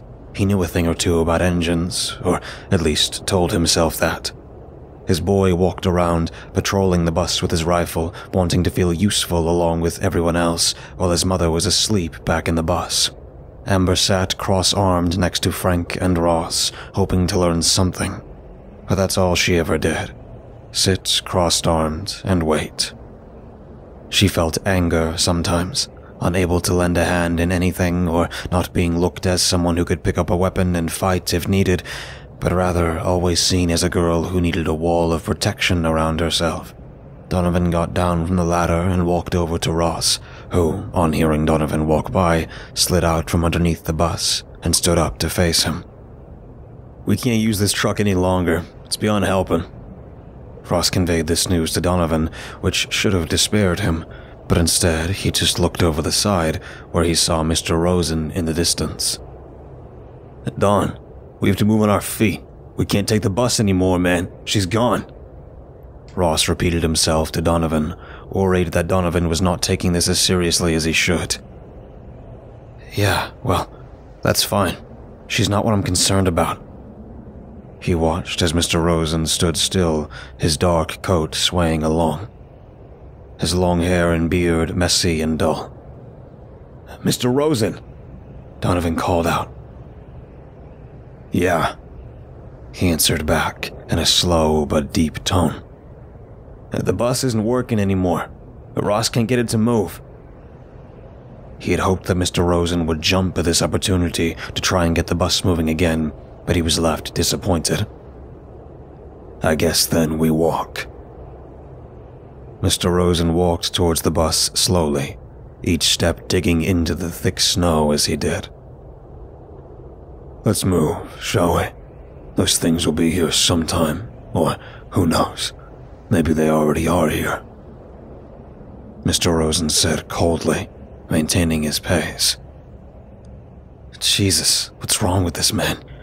Donovan thought to himself, following Mr. Rosen and Ross following him. Donovan, we don't even know which way to move. Ross was right. He didn't. There, he said, pointing to the direction of the Titan Mike had spotted earlier. It was not an easy journey. Julia could not walk as much, especially in the ice, which trapped feet with every step. This was bound to happen sometime. She knew it. There would be a time when the bus wouldn't be able to make it on the road. The ice would get too thick sometime, and then they would have to walk. What she hadn't expected was to live to experience it. This was a dangerous world, after all. Amber walked, her arms still crossed to shield from the cold. She was not accustomed to the silence, but out here, while the group was on foot, silence was their wisest choice, so as to not attract any unwanted attention. She tried not to think of her parents, or home back in Australia. She had hoped that whatever had struck this land steered clear of her homeland, but deep down, a part of her already accepted the alternative. Mike, Tara, Frank, Donovan, and Jim held their weapons, forming a circular formation to defend the group. Mr. Rosen walked ahead with calm and carelessness, wielding a pistol. Donovan watched him, so calm, so unconcerned. There was something wrong with this man ever since the day Kristen was killed, ever since the day she died. Perhaps he was plagued by guilt, but then that would mean Donovan was not, and the idea struck him colder than the hell he was walking on right now. His thought then drifted to possible chances of attack, which he hoped to God wouldn't happen. They were running short on ammo, and a possible attack would prove to be lethal now. How much longer do we need to keep walking? Julia was exhausted. That yell had taken a lot to release itself. Shh. Frank hushed her. He looked over to Donovan, his gaze asking the same question. Donovan looked over to Julia, who was cringing at her mistake of shouting out this yell. "Mike?" Donovan asked the person who saw the thing for the longest out of all of them. Not too long.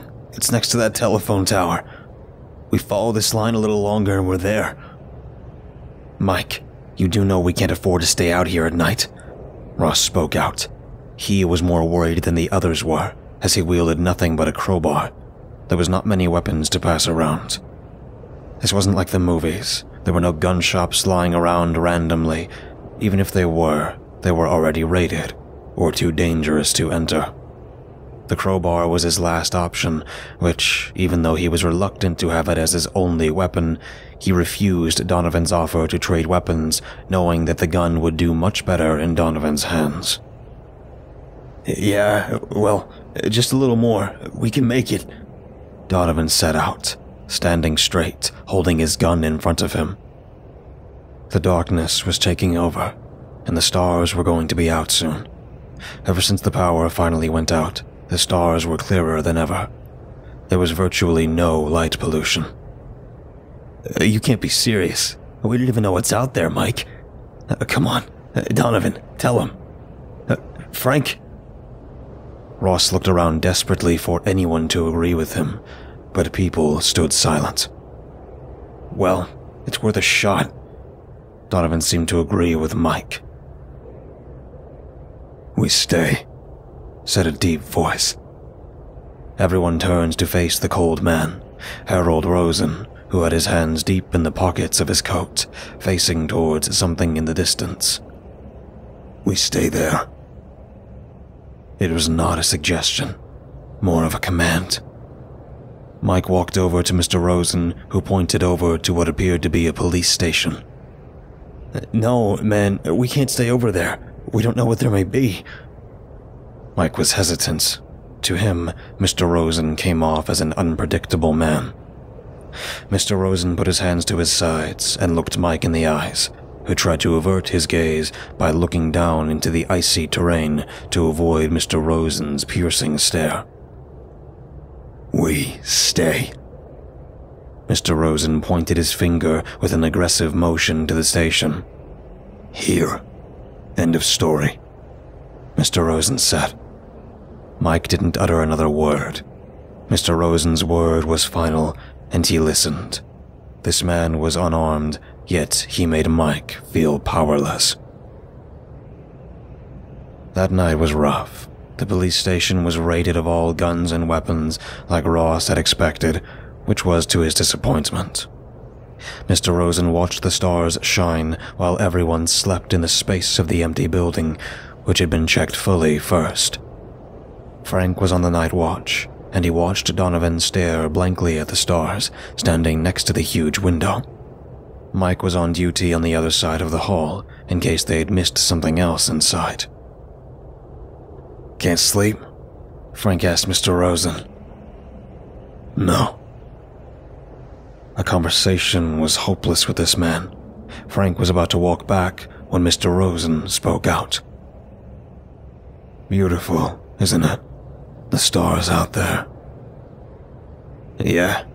Well, I hope whatever's going on up there, it's way better than this down here." Hell is going on all around us, and yet the world seems to be the most beautiful it has ever been before. First, God sent the floods. Maybe now he sent us this. Maybe we sinned enough, and now it's time to clean up. Maybe all this is inevitable. We are still alive, aren't we? We're the lucky ones, maybe. Frank tried to be a little more optimistic. Or maybe just at the back of the line of the slaughterhouse. Mr. Rosen looked up and exhaled a thick white mist from his breath. Either way, we're fucked. Frank had had enough. Yeah, I guess.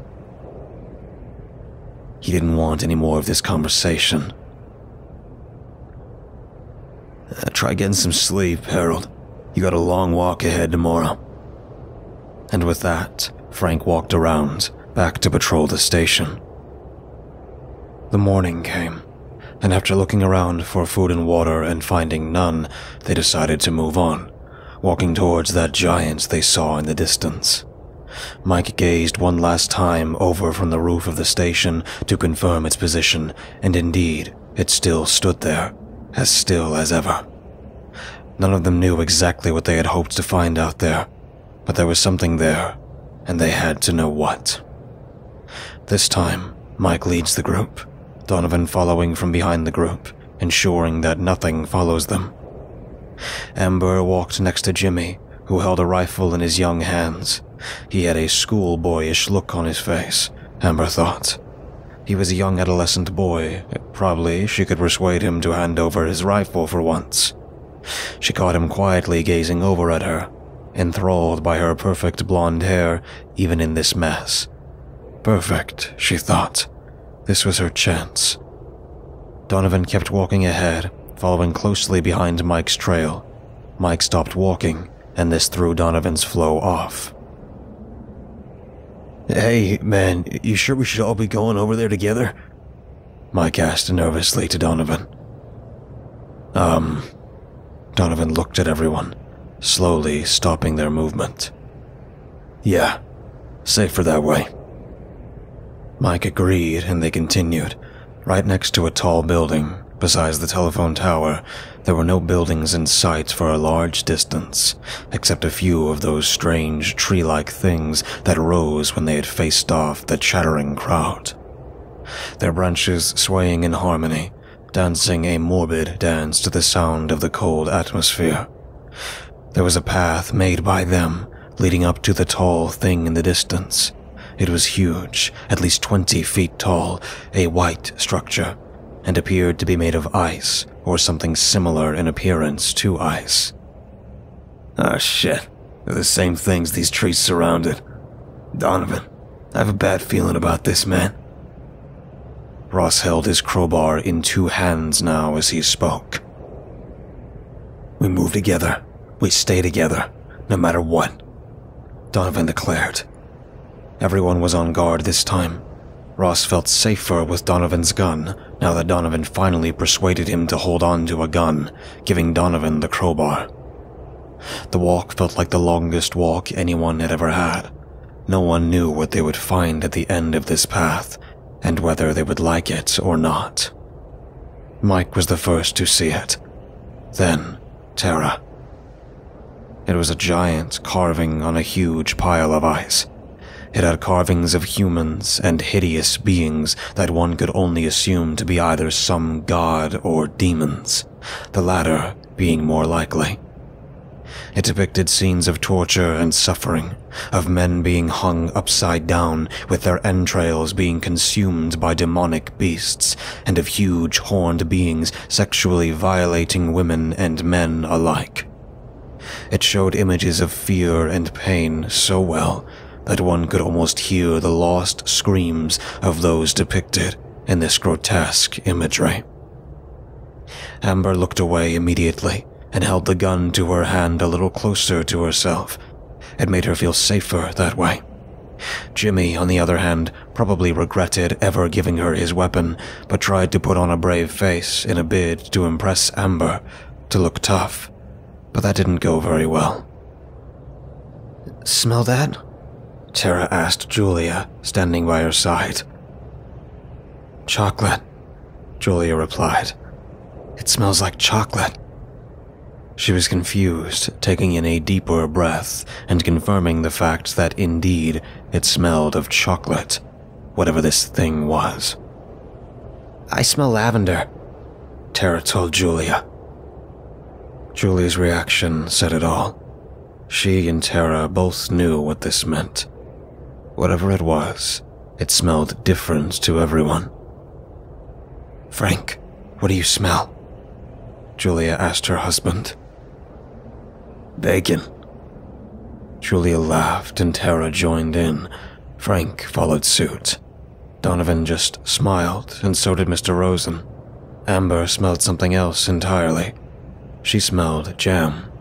Something she had loved as a kid, reminding her of her childhood and her family. Whoa, Mike let out, startling everyone. He raised his gun to his left. Donovan reached for his crowbar, and Tara raised her gun. A well-dressed man emerged from behind the sculpture, walking calmly with one hand in his pocket towards the group. Amber thought about how handsome this man looked, and she looked at the other ladies to confirm that they saw the same thing. The looks on their faces said that they did. The man was tall, around 6 feet in height, with pale skin, dressed in a well-fitting suit like one of those men's fashion commercials on the television when there still was television. He had black, neatly slicked-back hair, glistening.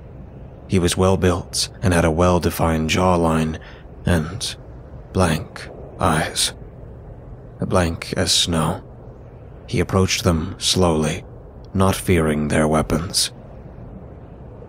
"Who are you?" Donovan called out to him. "Jeffrey Bronson." He sniffed the air. "You are alive. Good for you." He walked towards the giant sculpture and continued his work on it, scratching the ice, tearing down big chunks, and giving precise details to this art. "What the hell's wrong with you?" Mike asked.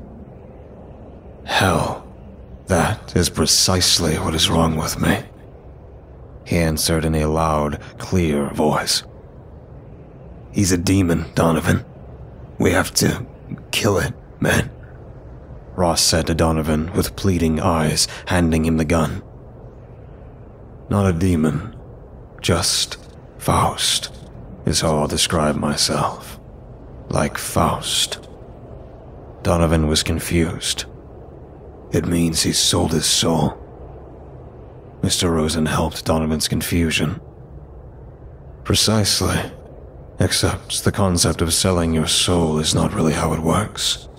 I choose this side in exchange for...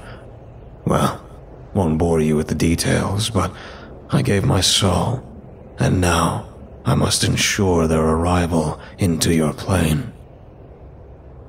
He spoke with such elegance, it was frightening.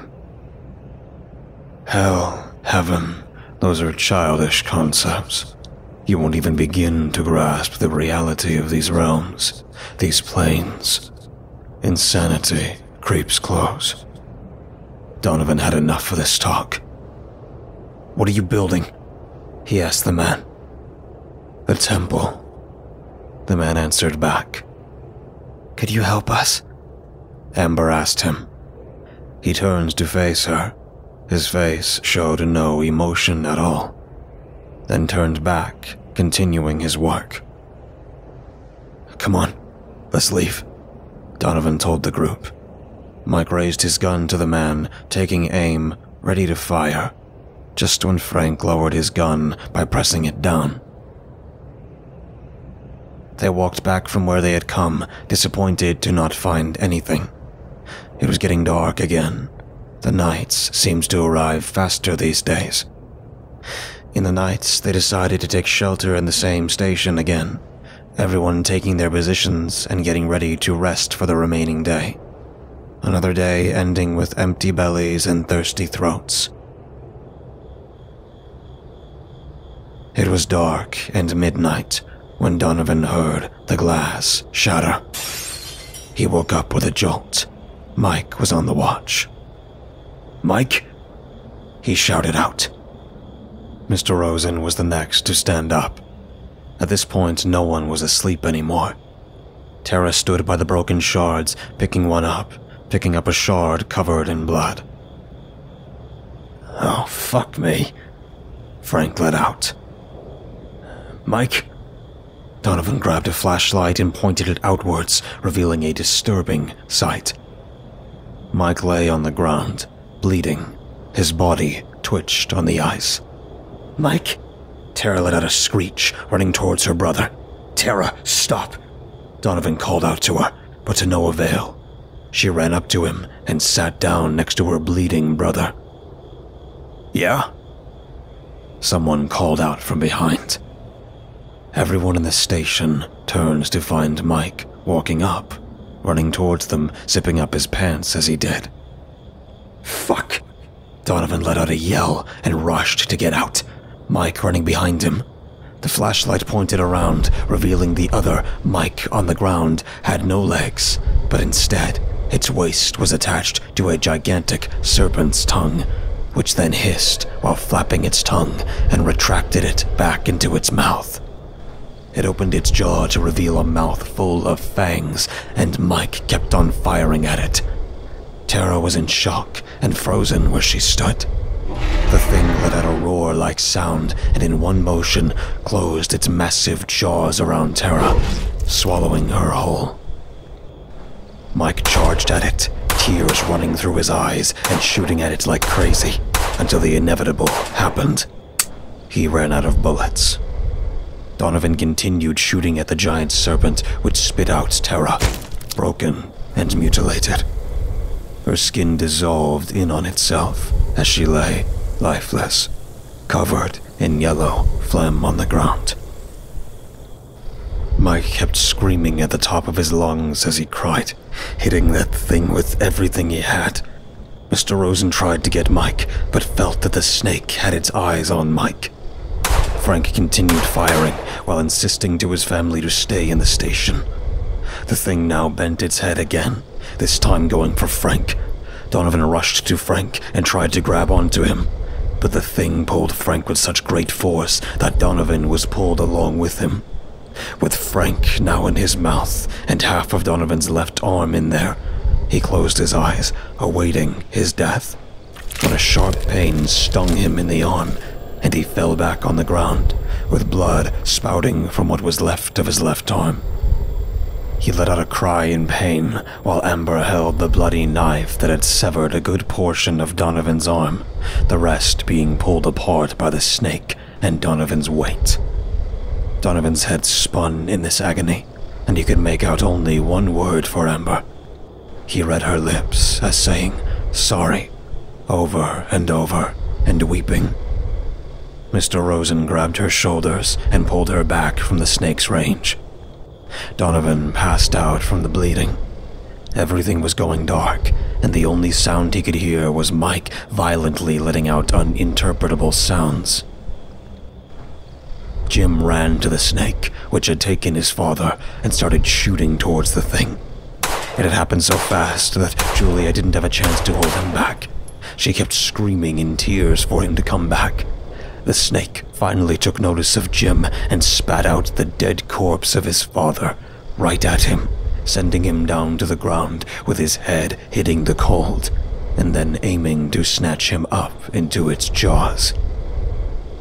Just then, the snake looked up and sniffed in the air. Something else was here. Two gigantic beings, humanoid in shape, but covered in what appeared to be horns on every inch of their skin, began to pull the thing down with sheer strength. Their wide horns stained the bleeding thing as they pierced them into its body, ripping it apart. Mike tried to run back, but was startled by a gigantic beast on a chain. It was covered in brown fur, was as big as a bear, but had an exposed skull for a face. Mike's line of sight followed the chain back to the owner, a tall man dressed in a white robe on what appeared to be a horse, again lacking any flesh on its head, only bone. He had cold, unblinking eyes and looked down at him. There was something in the man's hand. It was a speaker. The man pressed the play button. My name is Donovan Black. The time is currently 530 hours, or 5:30 a.m. The sun should have been rising right about now, but it's still dark out there.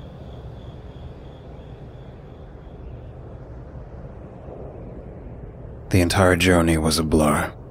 The horrible concoction of screams and cries. Some restraints were definitely used. Amber was sure of it. She had woken up from a deep slumber, not sure how long she was asleep for. She felt weak as she tried to sit up. She felt the thin air of dried spittle forming a line down the side of her lips. She had definitely been sedated. She remembered that Donovan had been too. Oh yeah, what about Donovan? Where is he? Where's everyone else? She tried to trace back her memories and follow the trail to the events that led her right here in this room. There was a mattress on the floor where she had slept, probably for hours, maybe days. She couldn't know. Standing up, she placed a hand on her head, rubbing it slightly, still feeling a little off. Her stomach growled, unnoticed by her. She was too preoccupied trying to think back and remember. The memory came to her with cruel clarity. All that fear she had in her, crawling from under her skin to let itself out, had now gotten its oh-so-sweet release as she let out a laugh. What the fuck was the matter with me? She thought. This isn't funny, but clearly it seems like it was. Surely it was. It had to be. Otherwise, she wouldn't feel like... Another loud laugh, and she held her chest, running her hands over her beating heart, which pounded harder and harder as her laughs grew louder. She felt her eyes now moistening with tears as she sat down by the nearest chair and pulled at her messy, blonde hair, laughing even louder.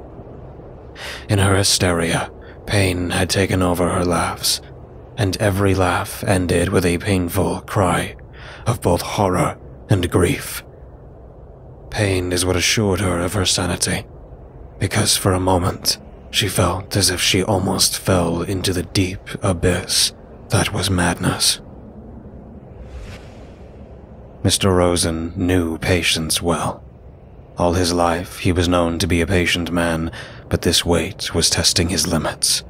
The emotionless and unfeeling man had set him down on a seat of the long table in what appeared to be a rearranged chapel. The statues were missing, instead replaced by poorly made carvings of ice, sculptures that even the likes of Mr. Rosen couldn't decipher. The room was lit by the natural light seeping in through the windows, which was dim, but he was used to it now. The stone-faced man had been calm and composed, politely directing him here when he woke up in the morning. He was strolling around, trying to remember where he was, when he stumbled upon the man in the halls. "Come with me." That was the only thing he said. Something told Mr. Rosen that even if he didn't want to go, he didn't have much of a choice. In his boredom, he observed the man. He didn't care if his staring was not discreet enough. Manners and conduct were a concept lost in the world he was in now. The man was older, perhaps older than him, or around his age. He could tell by the graying hair remaining on his slightly balding head. The man had colored eyes, sunk and lined with age. There were traces of a patchy beard on his face. A woman walked in the room, wearing the same monochromatic robe as the man. She was in her 40s, Rosen estimated. Red hair and beautiful yet melancholic eyes, carrying her thin, possibly anorexic frame with hands on Amber's shoulders as she moved. Amber had been crying. Mr. Rosen could tell by her bloodshot eyes. Sitting directly across him, she was silent, her tears now dry, her eyes swollen. She looked at the table, or perhaps through it, lost in her grief. Mr. Rosen would have comforted her, probably should have said something, but he remained cold. He sat upright, leaning back in his chair and just blankly glancing at her. He didn't want to break the silence. There was no need to. All small talk would be useless anyway. There were just 1, 2, 3, 4 dead people sitting around a long table waiting for nothing. Death would find them, as it found Chris Gilligan. Then came Jimmy, Frank's boy, followed by Mike, who had to be restrained physically by a huge man, a rather tall man, at least 6'5".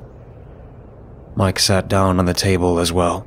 He was calmer, obviously not willing.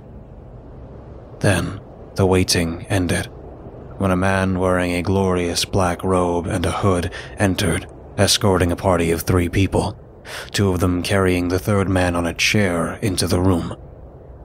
Donovan was in agony, poorly attempting to conceal it. His face gave his pain away.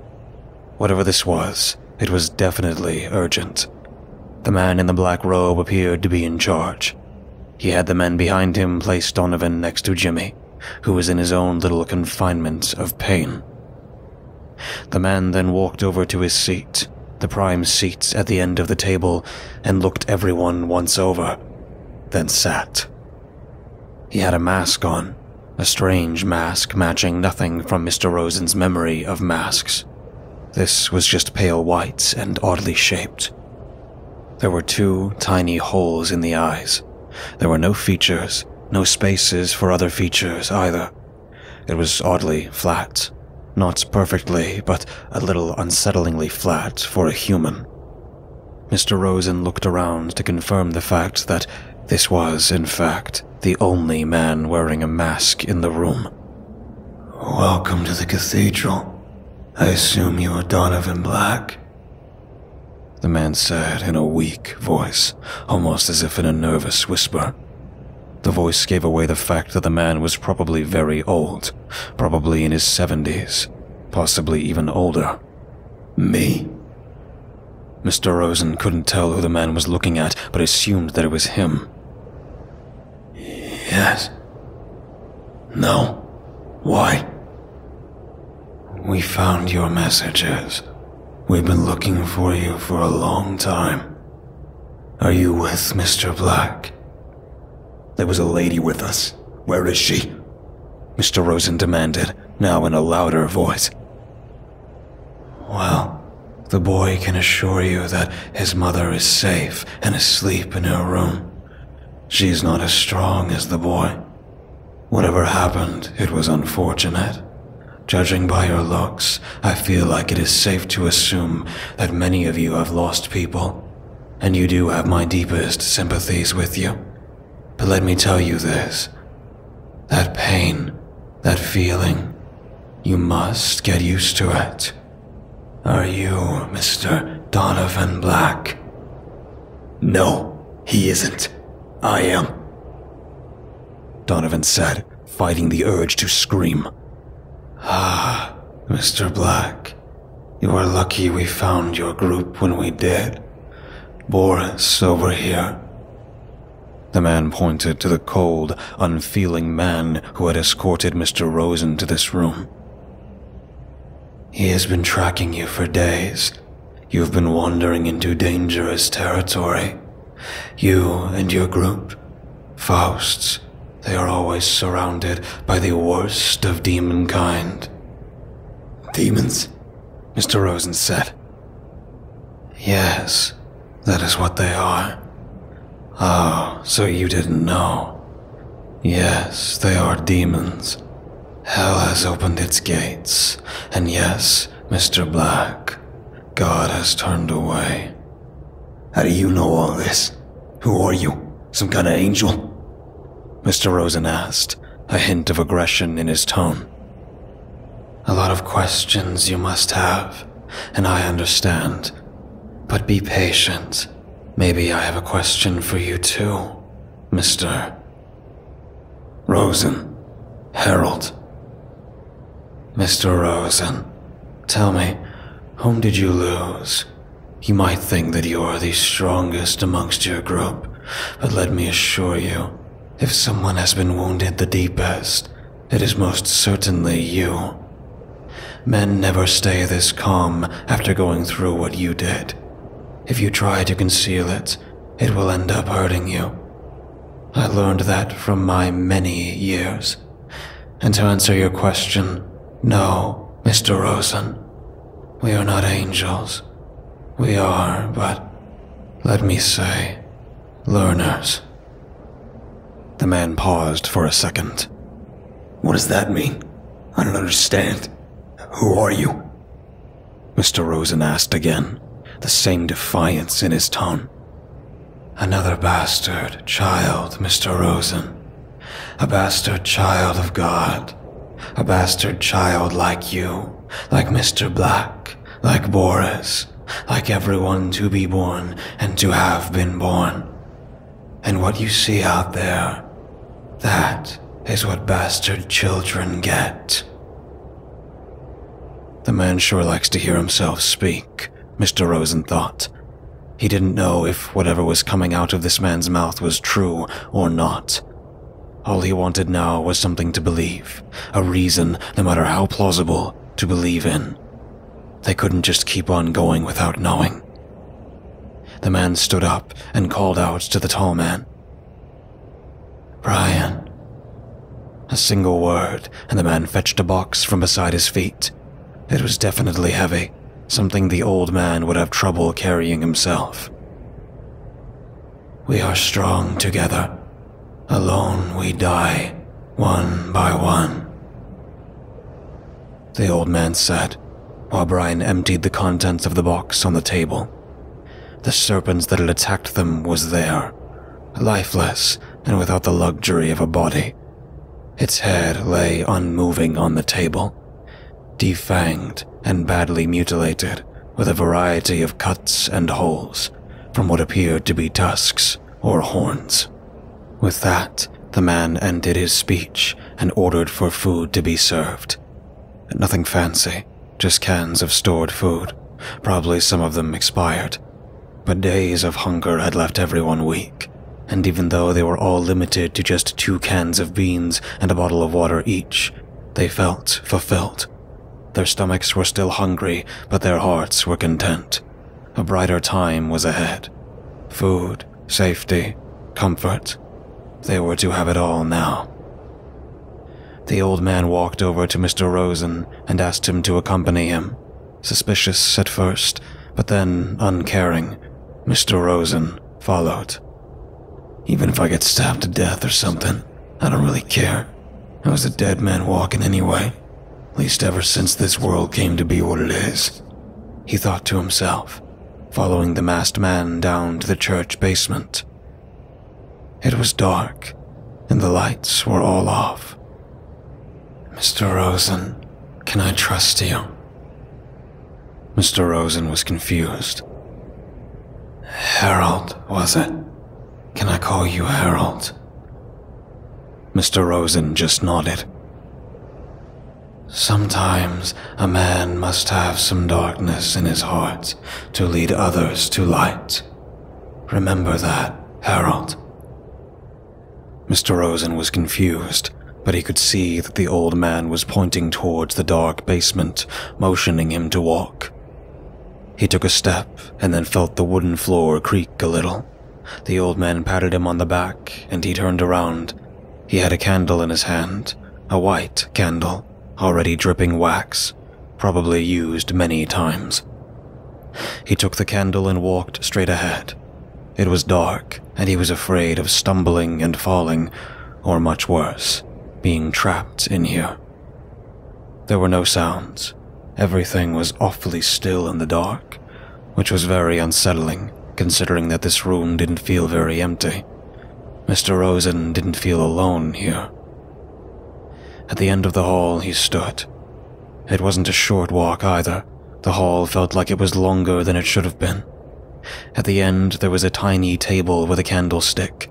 He lit it up using the candle he held, the wax coating his cold, numb hands. His hands now shivered slowly as more of the room was visible. The candlesticks had made the entire room glow in its orange aura. It was a bright light. In the dimness of the room, in the left corner, he saw a cage. The cage, to his disgust, was not empty. There were people in there. People who had their fingers interconnected with the mesh of the cage, staring at Donovan. There was one man, 2 women, and 2 children, 1 boy and 1 girl. Their faces were cold and unfeeling, something Mr. Rosen should have anticipated with the way the candle reacted. These were not humans. They were similar skin, but they were not humans. He went closer to inspect them out of a twisted sense of curiosity.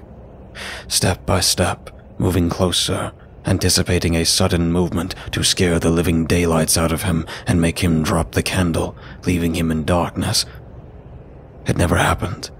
They never moved, just stood still, staring at him with wide eyes. They looked human. Nothing about them was very different from himself. Well, at least not including the slit throats. These people weren't alive. They just stared blankly at Mr. Rosen. Their chests remained still. There was no need to breathe. Death had taken them in a warm embrace. The old man waited for him outside, closing the door behind him as he exited the basement. Mr. Rosen wasn't even aware that there was one. Before you die, there is a moment where your body isn't quite dead, nor quite alive. The demons take it. These people are empty vessels. They are unoccupied. And even though they live in stillness, they still have their minds. No matter how cruel it is, we must keep them here. It is for our own protection, Mr. Rosen. I'm pretty sure you saw what killed that snake demon that attacked your group. That's what those people are. Just vessels for entities far more powerful to take over. Why did you tell me? Why me? Because you have to make a choice. This isn't Mr. Black's group anymore. It's yours. One person from your group ends up here, and the rest leave. Or join us. Join us and fight alongside us in this unholy war.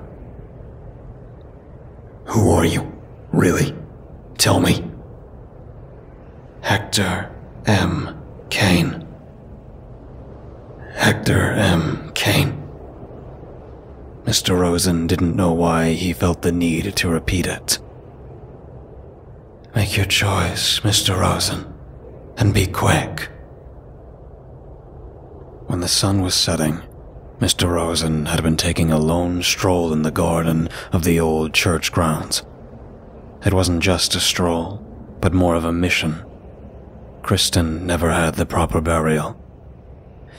He has a little hole in the ground, pushing away the ice and the mud. It was a difficult chore, but he didn't care. This had to be done. He then cleaned the knife with his own jacket. He pulled out a piece of cloth from his pocket, which he tore off of Kristen's jacket. He wrapped it around the knife and placed it in the hole, covering it with ice and mud again. He then stood in silence for a moment. He knew he was alone. There was no one watching, and this was the perfect moment. No interruptions. No one will know where she is buried, except him. Kristen Gilligan, you were like the daughter I never had. You protected me from certain death on many occasions. You were my only company for all those terrible days when the world began to go to shit. Kristen, I failed you in the end. I did. It should have been me instead. Oh God, I'd give anything for that exchange. In the end, Kristen, I promise you this. I won't have another death, especially after what happened last night. I won't. I have to make a decision, Kristen, and I guess Knowing me, you already know what choice I made. Good night, Kristen. May you have a long and peaceful rest up there where it's safe." With that, he walked badly towards the cathedral. He had been given a big decision, and he had made his choice.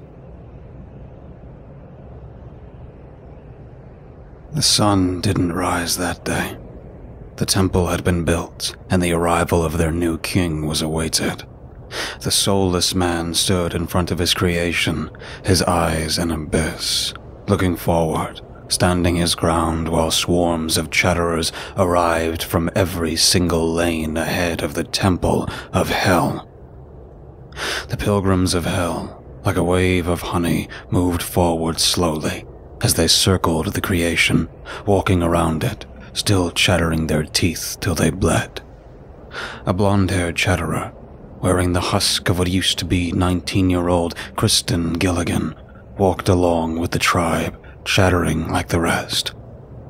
Nonetheless, all things unholy were welcome to this shrine of damnation and darkness, and as if to prove it, the soulless man extended his arms and looked up to the sky. His service to all things unholy. Then, from deep down his throat, he sang. It was a growl as much as a song, a tune not meant for mortal ears. The hauntingly serene, yet maddening ballad rang out to the dark, sunless sky in this cold, godless world. The slow growls of the skinned beast buzzed through the cold winds. It was a horse, no skin covering its skull and no fur covering its skin. Jimmy was intrigued yet intimidated by these creatures. It was some kind of horse, accompanied by a dog-like beast sitting beside it, also relieved of all facial muscle and tissue. They're possessed. Jimmy turned back to see a heavily bearded man clad in a black leather jacket and blue jeans walk by. The man was covered in tattoos. They were on every visible speck of his skin, not sparing even the whites of his eyes, which were dyed a deep black. His appearance startled Jimmy a little, but he knew this wasn't a creature from outside. The cathedral was too secure for that to happen. What? Jimmy slowly stammered out. We have these possessed kids. Keep your distance from them. They can bite off your fingers like a breadstick, and they would sure as hell come for a second bite, he said, taking his leather glove off, exposing 2 missing fingers and letting a smirk out. Jimmy gulped at the sight of this. The man liked that. The man walked closer to him and bent down to Jimmy's height. I gotta check you, kid. Raise your arms up. Just the only guns. Jimmy shook his head in refusal, but the man started to run his hands along Jimmy's body, and though he was uncomfortable, he didn't feel if he had a say here. Jimmy, you okay? Donovan had just entered the tiny stable where the beasts were chained up with iron.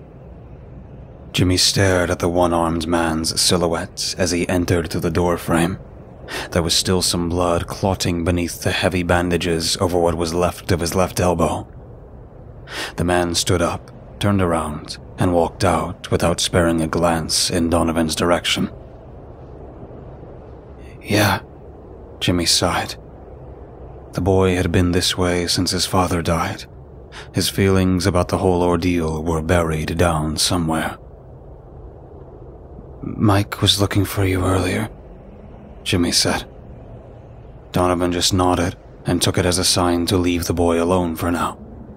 After a concerned, "Be careful around here," Donovan left him in his solace.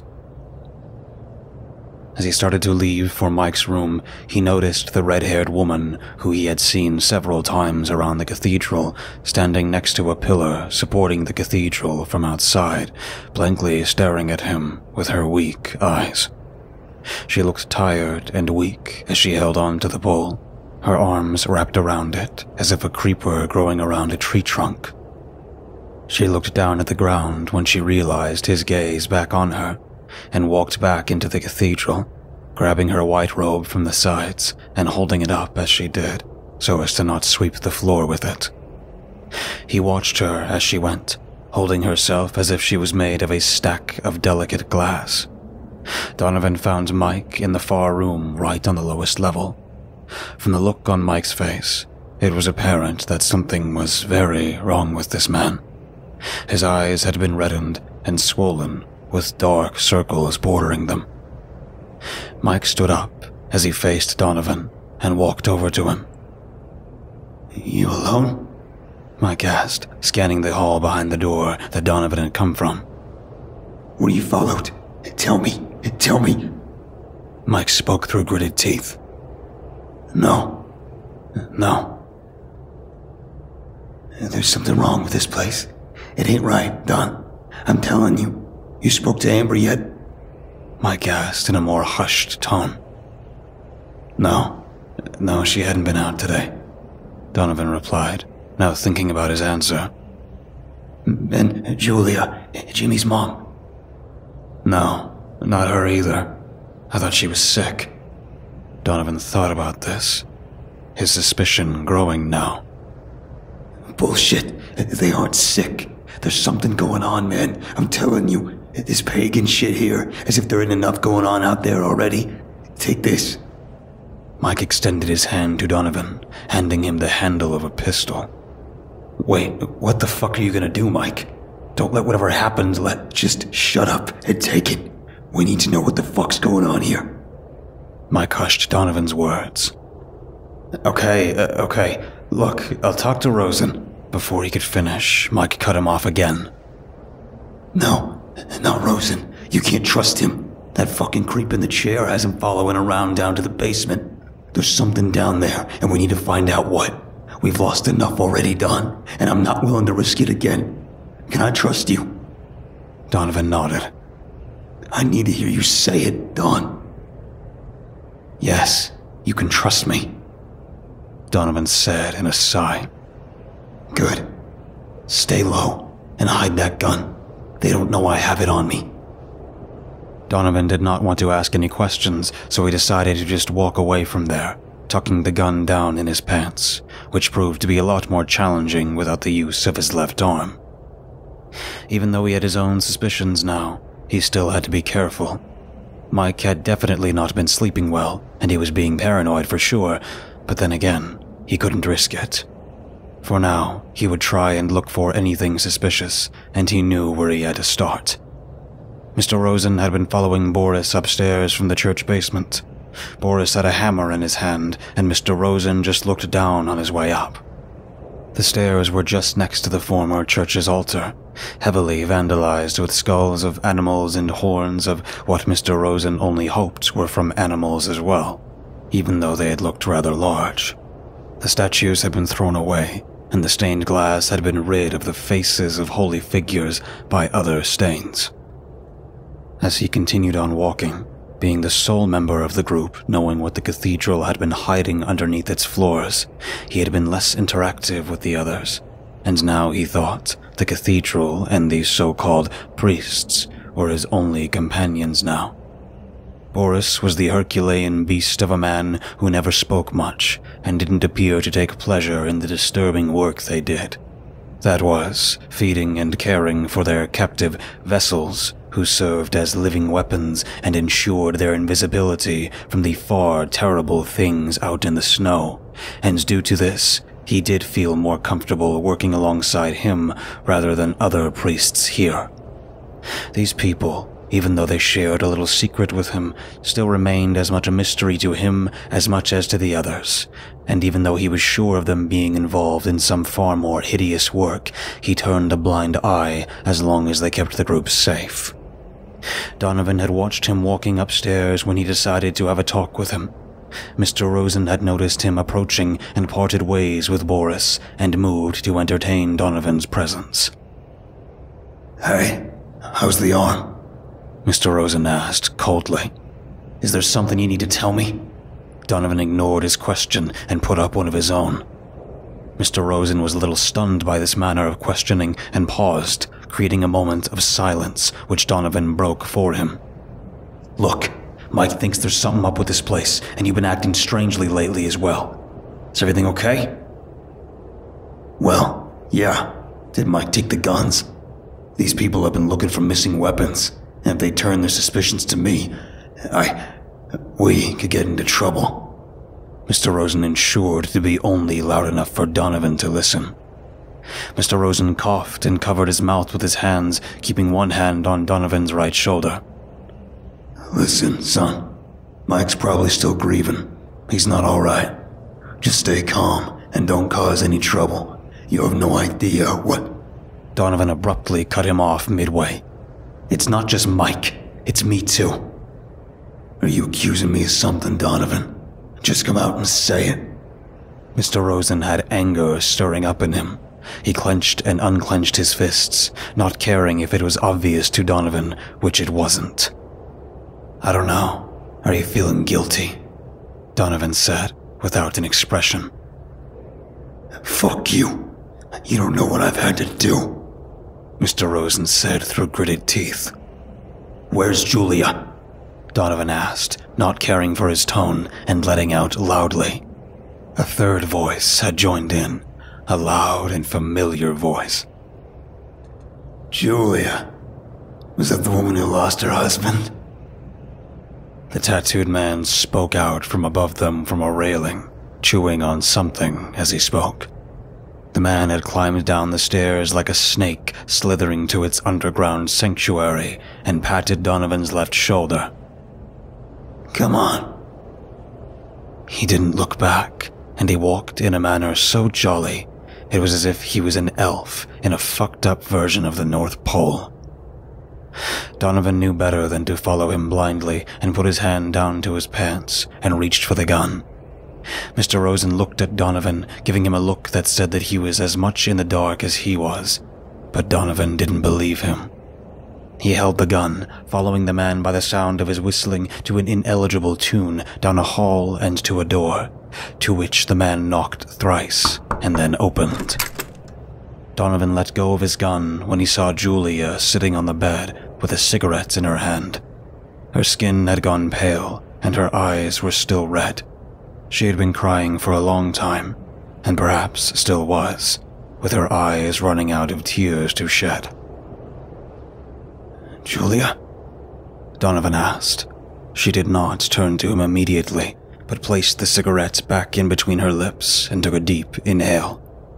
Then, with the smoke in her lungs, she turned to Donovan and blew the smoke in his face. He moved away from her immediately and was about to say something again when she finally spoke. "Fuck you, Donovan, and fuck your leadership. Julia, Stay the fuck away from my son. Frank's gone because of you. Your fucking decisions. Jimmy is safer here. He doesn't need you here. Now get out." Donovan was shocked. This had hurt him a lot. Why did she blame Frank's death on him? It hadn't been his fault. He had even lost an arm to save him. Or had he? It had all been his decision to leave the station to look at the ice sculptures that day. Donovan wanted to say something, but Julia burst into another fit of crying, and Mr. Rosen gently escorted him out of there, along with himself. "She's just delirious. It isn't your fault. What happened, happened. That wasn't your hand in there, son." Mr. Donovan offered these empty words to a broken man who needed a drink more than anything. He had spent the late afternoon sitting by the stable and staring at the dark skies above, trying so hard not to feel as he felt at the moment. He felt as if his soul inside was crying, but his eyes did not comply. "Fuck," he murmured to himself slowly, standing up and entering to look at the things. He knew that these things would just rub salt on his wound, but he didn't care. The memories of that night had been freshened up in his mind because of what Julia had said. He noticed the skinned horse and dog, apparently asleep or resting, but he was too afraid to get close to them. Those things were there on that night, and... Donovan froze. Deep thought had set in. There were other things, too. He was sure of it. 2 horned things. There was definitely something hidden here, and he needed to know. In his current emotional state, he didn't care much for his actions and ran back to the cathedral.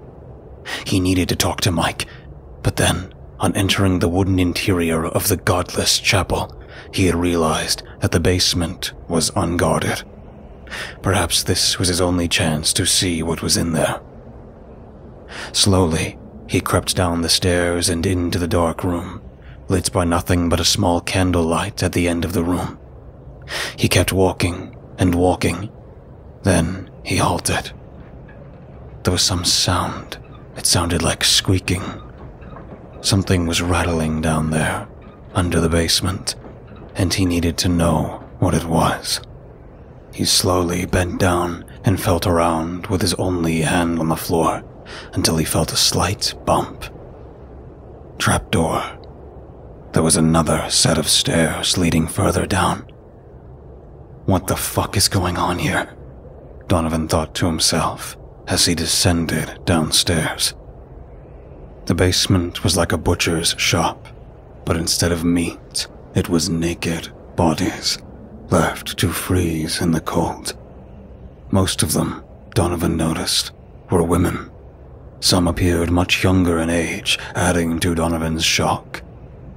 In both disgust and horror, he froze, as on a bed, bound with ropes, was a young woman, probably no older than Kristen, who was apparently being violated by some person, or rather, what was left of a person, as he chanted certain chants while he assaulted her. His thick, curly hair slowly caressing his head as he shook the bed with his fury. His eyes were stitched shut, and she remained unmoving as the man went on and on. The man watched Donovan in shock and stood up, his face contorting into a mocking smile underneath his patchy and dirty beard. The woman on the bed twitched, showing signs of life as she did, apparently struggling helplessly, her body being violated and her mind lost. Donovan didn't have to think twice as he rushed at the man with all the strength he had in his right arm and sent the man down on the ground. His jawbone shattered as he hit the hard ground and he coughed up blood and a few teeth. He turned to look at Donovan, but it was too late for him. Donovan had his gun out and locked on his head, firing without thinking. A gasp behind Donovan startled him as a man walked out of another room next to this room, dressed in the cathedral's signature white robe, as Donovan fired another shot without another thought, staining the white robe with blots of red and brains. Where death is the light rather than a shadow, where time is as cruel as pain and love leads to loss, is a land where the cold has taken over. Demons lurk in this land that was once home to the living, for God has looked away, and in his shadow, the unspeakable becomes the happening. Where temples rise for the evil and sacrifices are made for the cruel, there still is hope. This hope dies when men become demons. Donovan's jacket shielded the bare young woman on the dingy mattress. She twitched, not knowing what else to do. All senses had been stolen from her. The only sensations she felt at the moment was the cold and roughness of the cloth she laid on.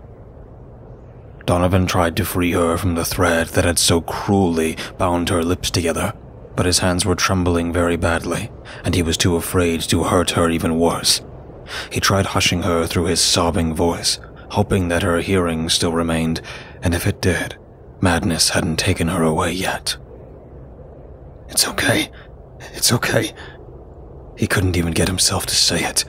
He'd never felt shaken like this before. All his anger buried under disgust and fear. So lost in his feelings, he did not even hear the heavy footsteps behind him, grabbing him from the back and tossing him onto the hard ground. Do you have any idea what the fuck did you just do? Said the large man, Boris, his hands gripped onto Donovan's throat. There was so much hatred in his eyes for Donovan, but Donovan knew that he was afraid too. The entourage had followed him, and Kane, in his wheelchair, was brought down with the aid of 3 other priests. Boris landed punch after punch onto Donovan's face until he was so bruised and battered his face swelled a sickening purple. Boris did not care if this man lived or not. He just wanted him dead. He picked up his foot to land a crushing stomp on Donovan's head before he finally heard Kane call out to him. Stop this right now. Mr. Boris, I will not have this anymore. You will leave the man and step back. Boris resisted the urge to land another hit and stepped back, still breathing heavy in rage. Running down the stairs, Mr. Rosen came up to Donovan's side and watched him, bloody and bruised on the ground, unmoving. He wanted to say something, but he was in a terrible shock himself. His jaw hung gaping at the sight of his companion on the ground, dying as he stood there, helpless. What the fuck did you do? All heads in the room turned to Mr. Rosen, even Amber's, who had been watching from the upright corner, not daring to descend down the stairs in fear of what she might find down there. She had spent so much time in her room in the past few days, alone and grieving, she did not have an idea of whatever was going on in here. She heard the terrible sounds coming from the middle of the room of groaning and struggling coughs, and pieced something together that she did not like. Mr. Rosen had finally spoken out, and that too in a whimper. I'm terribly sorry for such a sight, Mr. Rosen, but you must understand what was going on in here. Hector said all this so calmly, it made a chill run up Amber's spine. Something was very wrong down here. Mr. Rosen began to take in the sight of the room, naked bodies hanging around like a butcher's shop, 2 bodies on the ground, and Donovan struggling to move in his agony. On the bed, there lay a woman, twitching and shaking, naked. But Mr. Rosen was not close enough to see what made her behave in such a manner. This might all seem terrible, Mr. Donovan, but I assure you, this was the only way to get our world back from the demons. Donovan crawled, slipping in his own puddle of blood. He couldn't hear anything other than the ringing in his ears from the pounding he took, and Hector, more or less, didn't care, going on anyway. A ritual to please a lesser demon god. An offering, though cruel as it may seem, is the only way that she would be persuaded to shut the gates. We built a temple under a church for him to please her, and you, Mr. Donovan, you just... What the fuck do we do now? Boris asked Hector, visibly shaking with fear. There was the sound of slow and uneven steps, as of a drunk man walking on a plank to his death above them.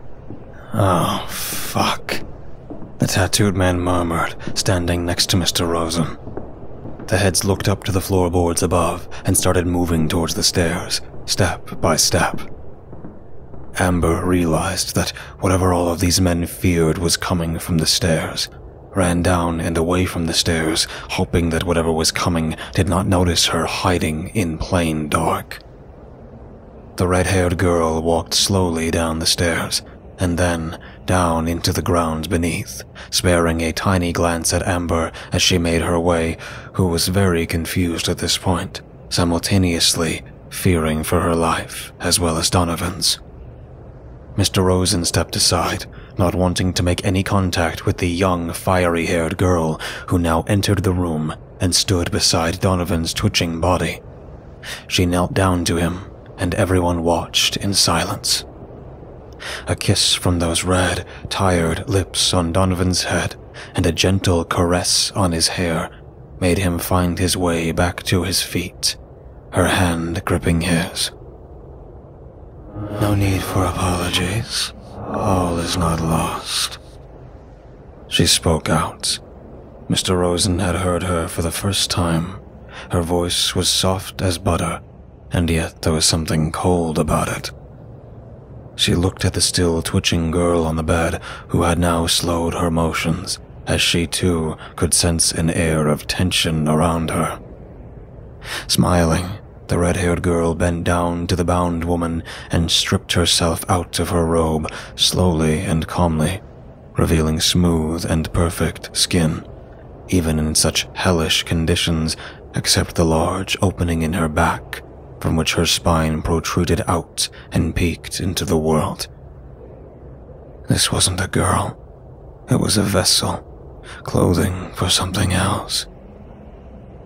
She put her hand gently over the bound woman's throat and proceeded to bite her throat, pulling her neck bone and flesh out, while the struggles increased, hitting around aimlessly as much as her bound limbs allowed her to, but to no avail. Her death was inevitable now. As she bled out to death, Mr. Rosen squatted on the ground and began to gag. The stress of it all had been too much for him to bear. Well, now, this skin has gotten a bit older. Maybe I should take it off for a while, the red-headed demon said, taking a moment to turn back and glance around at the fearful expressions of people present. Galdaha, we are... Hector was cut off. Oh, Hector, shut up for once. She smiled as she began to grasp at the skin from the back, most of the room averting their eyes away for what was to come. Mr. Rosen followed suit and decided that it was best to look away. Donovan's screams pierced through Mr. Rosen, as if it was the scream of his own child. Yet he did not look. His fear for his own sanity was far greater than his curiosity. Mr. Rosen felt a splash of something warm on his skin, running his hand against his cheek and inspecting the red, thick liquid he could only assume was blood. Amber had had enough and decided to make a run for it, climbing up the stairs and running far left. She needed someone to comfort her. All this was close to tearing her sanity apart. She flung the door open and broke down next to Julia, who clutched a frightened Jimmy in her arms, crying as well. Amber, what are those screams? Julia asked through terrified tears. Amber, for a response, just clutched her and buried her face into Julia's warm shoulders for comfort, crying like a little girl again as she did. Jimmy did not care about Amber's impressions of him, crying his fear out as well. Amber then came to a thought that made her anxiety much worse. Julia, where's Mike? She asked, holding her sobs back. Oh fuck, God, please help me. Mike prayed, clutching the pistol with both hands, hiding beside the wall opposite to the basement entrance, beside the confessional. Donovan's screams itself were so terrible, he did not care about his eyes beginning to water like a child. He was not going to let himself die as a coward, though. That was a promise that he had made himself the day he had arrived here, and he intended to keep it. But hearing Donovan's agonizing screams made him seriously reconsider his plan. When the screams finally ended, Mr. Rosen waited quite a while, which felt like an eternity to him, before peeking back to see what had happened. Donovan had been lying on the ground. His body remained unmoved, but his eyes had been stitched together with his own earlobes that had been stretched and used as a thread. He was covered in blood. It looked like he was a newborn babe amongst this filth. His bones appeared twisted and mangled, and he was lying apparently naked on the cold floor, with his genitalia mutilated grotesquely by the demon as well. Mr. Rosen was sure that he would lose his mind at this point, but he looked elsewhere. The demoness had been putting her old skin back on, and thankfully, he did not have a chance to look at what she looked like out of the skin. The tattooed man slowly walked close to Donovan's body on the demoness's command, who told him to then pick him up and place him on the bed. As the man reached down, a loud gunshot pierced through his skull and came out through the other side, splattering the contents of his brain onto Donovan's lifeless corpse. Mike then turns to Hector, who in a terrified trance tried to move out of his chair, but failed to do so. His brain was spread all over his chair and on the clothes of the men behind him. No one could interfere. Everyone felt as helpless and alone as the other man, and Mike, taking advantage of this, walked past the crowd and fired at the demoness. 1 shot, 2, 3 shots, and then the final shot, all going right through her chest. To Mike's horror, she stood still, an excited expression on her face. The torture and suffering she brought down obviously gave her intense pleasure, and she was lost in her ecstasy of what she had just done to Donovan when Mike had stepped in, giving her another plaything. She walked slowly to Mike, and with a gentle motion made him lay on the ground, looking straight into the eyes of a terrified Mr. Rosen, as she slowly pushed her fingertips into the eyes of Mike, who now screamed with as much fear and pain, and then twisted his head around, killing him. Well, I have had my fun, but I do need another offering. Lust remains incomplete, and I hunger for it. She said those words very calmly and coldly, with a sneer. Mr. Rosen couldn't take it anymore, yet he could not bring himself to move. You son of a bitch. You knew about this. Mr. Rosen could tell the voice spoke to him, but whose was it? Looking around, he saw Donovan lying on the floor, his mouth still open and unstitched by the evil in this room. Oh well, the demoness said, remembering Donovan was still alive. She smiled as she raised her palm in the air, 3 large claws emerging from her fingertips, intending to end Donovan's life. No, please don't kill him. I'll serve you. I'll help with whatever you need. Just please let him go. Mr. Rosen said out loud, his eyes fixated on Donovan. The demoness, still sneering, faced Donovan, who could tell that she faced him, even with his eyes shut. Go fuck yourself, Donovan murmured out. Mr. Rosen silently watched Donovan on the ground, still defiant to the very end, just as the demon brought her claws down on him, piercing his skull, giving him a brutal end. Mr. Rosen fell to his knees, staring at Donovan's lifeless corpse as he began to cry. He cried, letting out all that he had held in. Kristen, Donovan, the attack at the station, everything. He had been so shocked by it all that he didn't even hear the sounds of crying and struggling as something was being dragged upstairs. Mr. Rosen gathered himself, although not very well, and watched as Boris carried Julia on his shoulders, who hit at the large man to no avail, and Amber, who was being dragged by her hair down the stairs and into the hell beneath. The demoness stared at both of them, like a gluttonous child deciding his meal. I'll have both.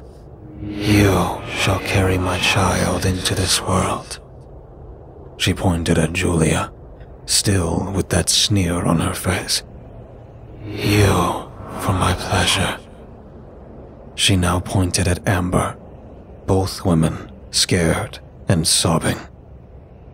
Mr. Rosen could not take it anymore and decided to act. He knew he would never forgive himself for this, but he ran. He ran out of the room and up the stairs. He did not turn back, knowing not if he was given chase, but the outside world could not be worse than this. He would rather get torn apart by whatever was outside than suffer the hell inside. He stumbled out, still crying and sobbing, running until his heart threatened to give out and his lungs were on the verge of collapse. He fell into the snow and screamed. He cared not if anyone would hear him now. He did want to die.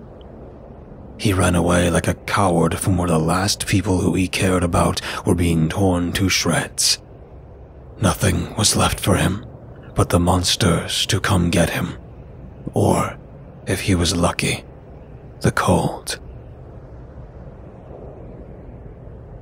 He did not know how far the church was, but he was sure he was far away. He could not tell through the fog, and he closed his eyes. He wanted to be oblivious to his executioner. Some steps in the distance. Something finally came to get him. The warm breath of whatever beast was next to him made him clench his eyes tight, accepting his end. Instead, feeling the snout of whatever it was inspecting his body by sniffing him. "Scarlet, what you got there?" The man said in the distance, running towards Mr. Rosen, lying in the snow. He was a younger man, but did not appear so. Heavily bearded, sporting a biker jacket, carrying a huge cleaver in one of his hands. He bent down to inspect Mr. Rosen. The German Shepherd ran back to his owner as if to tell him to inspect Mr. Rosen. The man bent down to inspect Mr. Rosen. Holy shit, you're alive.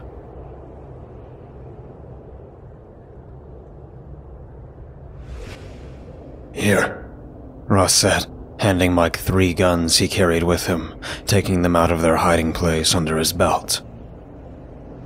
Alright, man, you gotta stay sharp now, alright? Stay sharp. Donovan's in on this as well. Mike replied to him, whispering in the silence of the windy, cold night spent in the room of the cathedral. I'm telling you, man, I'm kinda scared. All this pagan shit that's going on here, I don't really know if we should be messing with it. I almost got caught with these guns, man. These priests, they aren't messing around, man. Ross whispered in his boyish voice, his words being cancelled by the sounds of the wind from any overhearers out the door of Mike's room. We'll be alright. We'll wave our guns around when they least expect it, and boom, we'll be in on everything. And hey, if there's anything shady going on, we do have our guns, right? They're just humans like us. Their monsters are in the stable out there, so we're good. Donovan's screams had been piercing through Mike's soul while he hid behind the confessional, clutching one pistol to his chest, the other in his pocket. He had been cursing and praying at the same time before he finally made up his mind and rushed down the basement to investigate. Ross tried to hear anything that he could, even though he didn't want to. His eyes were moist with fearful tears. There were 2 gunshots, followed by a moment of silence. He knew this was Mike, even though he didn't see Mike enter, but he was sure of it. It was confirmed when he heard a scream and a sickening snap. He tucked his gun back into his dark, long coat and began to run, out of the cathedral and over the gates, out into the snow, crying as he did, not looking back. He was a coward, and he was willing to admit it. At least there was some bravery in that, to admit that you were a coward. But there was no one to confess to. No family, no friends, all dead or probably being killed in some twisted way. The only God left to confess to was probably oblivious to his screaming soul. Only the devil could hear him scream. This was hell for the coward and brave alike. He turned back to look one last time. He needed to look. The urge was just so strong. He needed to look. and after that one last peek at the cathedral, maybe that bullet in his revolver's chamber would serve one final purpose. I should have died out there. I shouldn't be alive. I deserve to die, Mr. Rosen said, his head resting on his palms, a broken man. No, man, don't think like that, said the younger man in response. He stood by a tiny shelf, grabbing a can of tomato soup from in there, and then proceeding to set up on the wooden table in the center of the tiny home. The dog waited patiently by his chair, her tail wagging and mouth drooling at the smell of tomato coming from the open can, waiting for her owner to drop some of it into a tiny metal bowl on the floor. It's a harsh world out there. You gotta do what you gotta do to survive.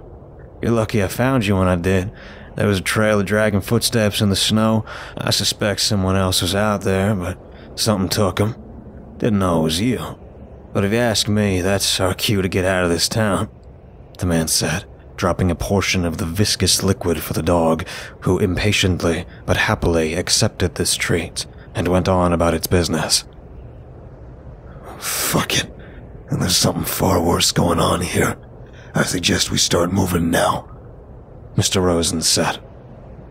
The man walked, clutching onto his blade, the dog obediently following its owner as they made their way through the snow. Mr. Rosen followed along, his coat swinging in the air. He looked around him, uncaring for his life, though feeling more observant than ever. He had considered himself a dead man, and only in death does a man find true appreciation for the world around him, hoping to take in as much before their departure. Hold on, Mr. Rosen said. The man stopped immediately. The dog also stopped on his cue. There. I have to see what's there, he continued, looking at the giant ice sculpture in the distance. No way, man. I came in here through that way. There's a giant swarm of those brain-dead zombie things over there, the man said. What's your name, son? Mr. Rosen asked. My name's Jack, he said, a little baffled. This question came out of the blue. Well, Jack, my name's Harold. What'd you say you and, Mr. Rosen gestured to the dog. She's Scarlet, Jack said, reaching down to pet the German shepherd's head. Let's say you and Scarlet wait around here for a while. I have to see what's there. If I'm not back in, let's give it an hour or so, feel free to leave without me, Mr. Rosen said with resolve. Jack parted his lips to speak, but Mr. Rosen spoke out. Please, I know what you're thinking, but it's something I have to do, and I have a feeling that it'll be fine. Call it an older man's intuition, but trust me on this, okay? Jack just silently nodded with his eyes to the snow below. Good. See you both soon, he said as he made his way to the sculptures. Or I could just go around. It'll take an hour to do so anyway, so I guess see you on the other side, Jack said out loud to Mr. Rosen, who just nodded in return with a slight smile. Hey, Jack yelled at Mr. Rosen, who stopped to turn around and face him. Do you have any weapons? Jack asked, concerned. Mr. Rosen made a gesture, his fingers pointed as if a gun, and shot blankly at Jack, slowly smiling, turning back and proceeding to walk away. Jack frowned and continued walking in another direction with Scarlet. Mr. Rosen watched the swarm of chatterers walk in a perfect circle around the titanic shrine, made of ice, made with such precision and perfection it was hardly believable. Even the most skilled builders cannot perfect a building, yet this temple of ice was made with such inhuman precision it was almost maddening to grasp its flawlessness. Mr. Rosen, without turning his head around, continued walking down the entrance of the temple, the smell of chalk dust fresh in the air. The top of the temple had detailed carvings of what Mr. Rosen could only interpret as damnation. The circle parted perfectly as Mr. Rosen walked nearer to the wall of the Chatterers, providing him entrance. For some reason, they did not walk either toward him or try to attack him. They simply gave him a way to enter their deity's shrine. He walked right through them, his gut telling him to keep moving. Harold. He heard his name whispered in the air. The sex of the speaker was hard to be determined. It was too subtle, yet noticeable enough to interpret. Closer, the voice told him, and like an obedient child following his mother's command, he complied. He walked right through the unguarded gates, the handsome gatekeeper, the Faust, nowhere in sight. The inside was unlike what he was expecting. Instead of strange altars and statues, it only consisted of one long hall, made of something that was definitely not ice, made of a hard and strong substance of red, lit by torches hanging on the walls, held on the wall by hands protruding from the wall. Human hands. He kept on moving, finding his will to get closer to the end grew weaker and weaker, until he stopped. He felt as if he had awoken from a trance. The sudden realization of where he currently stood was strong enough to induce a panic attack, but somehow he remained composed. He stood there, silently, observing the walls on either side, looking at them closely and inspecting them for what they were made of. Harold. The voice came again, but it was strong this time, and loud enough for him to locate the source. Come. It's okay, said a young girl, her age no more than 6 or 7, clad in a black shirt attached to a black top.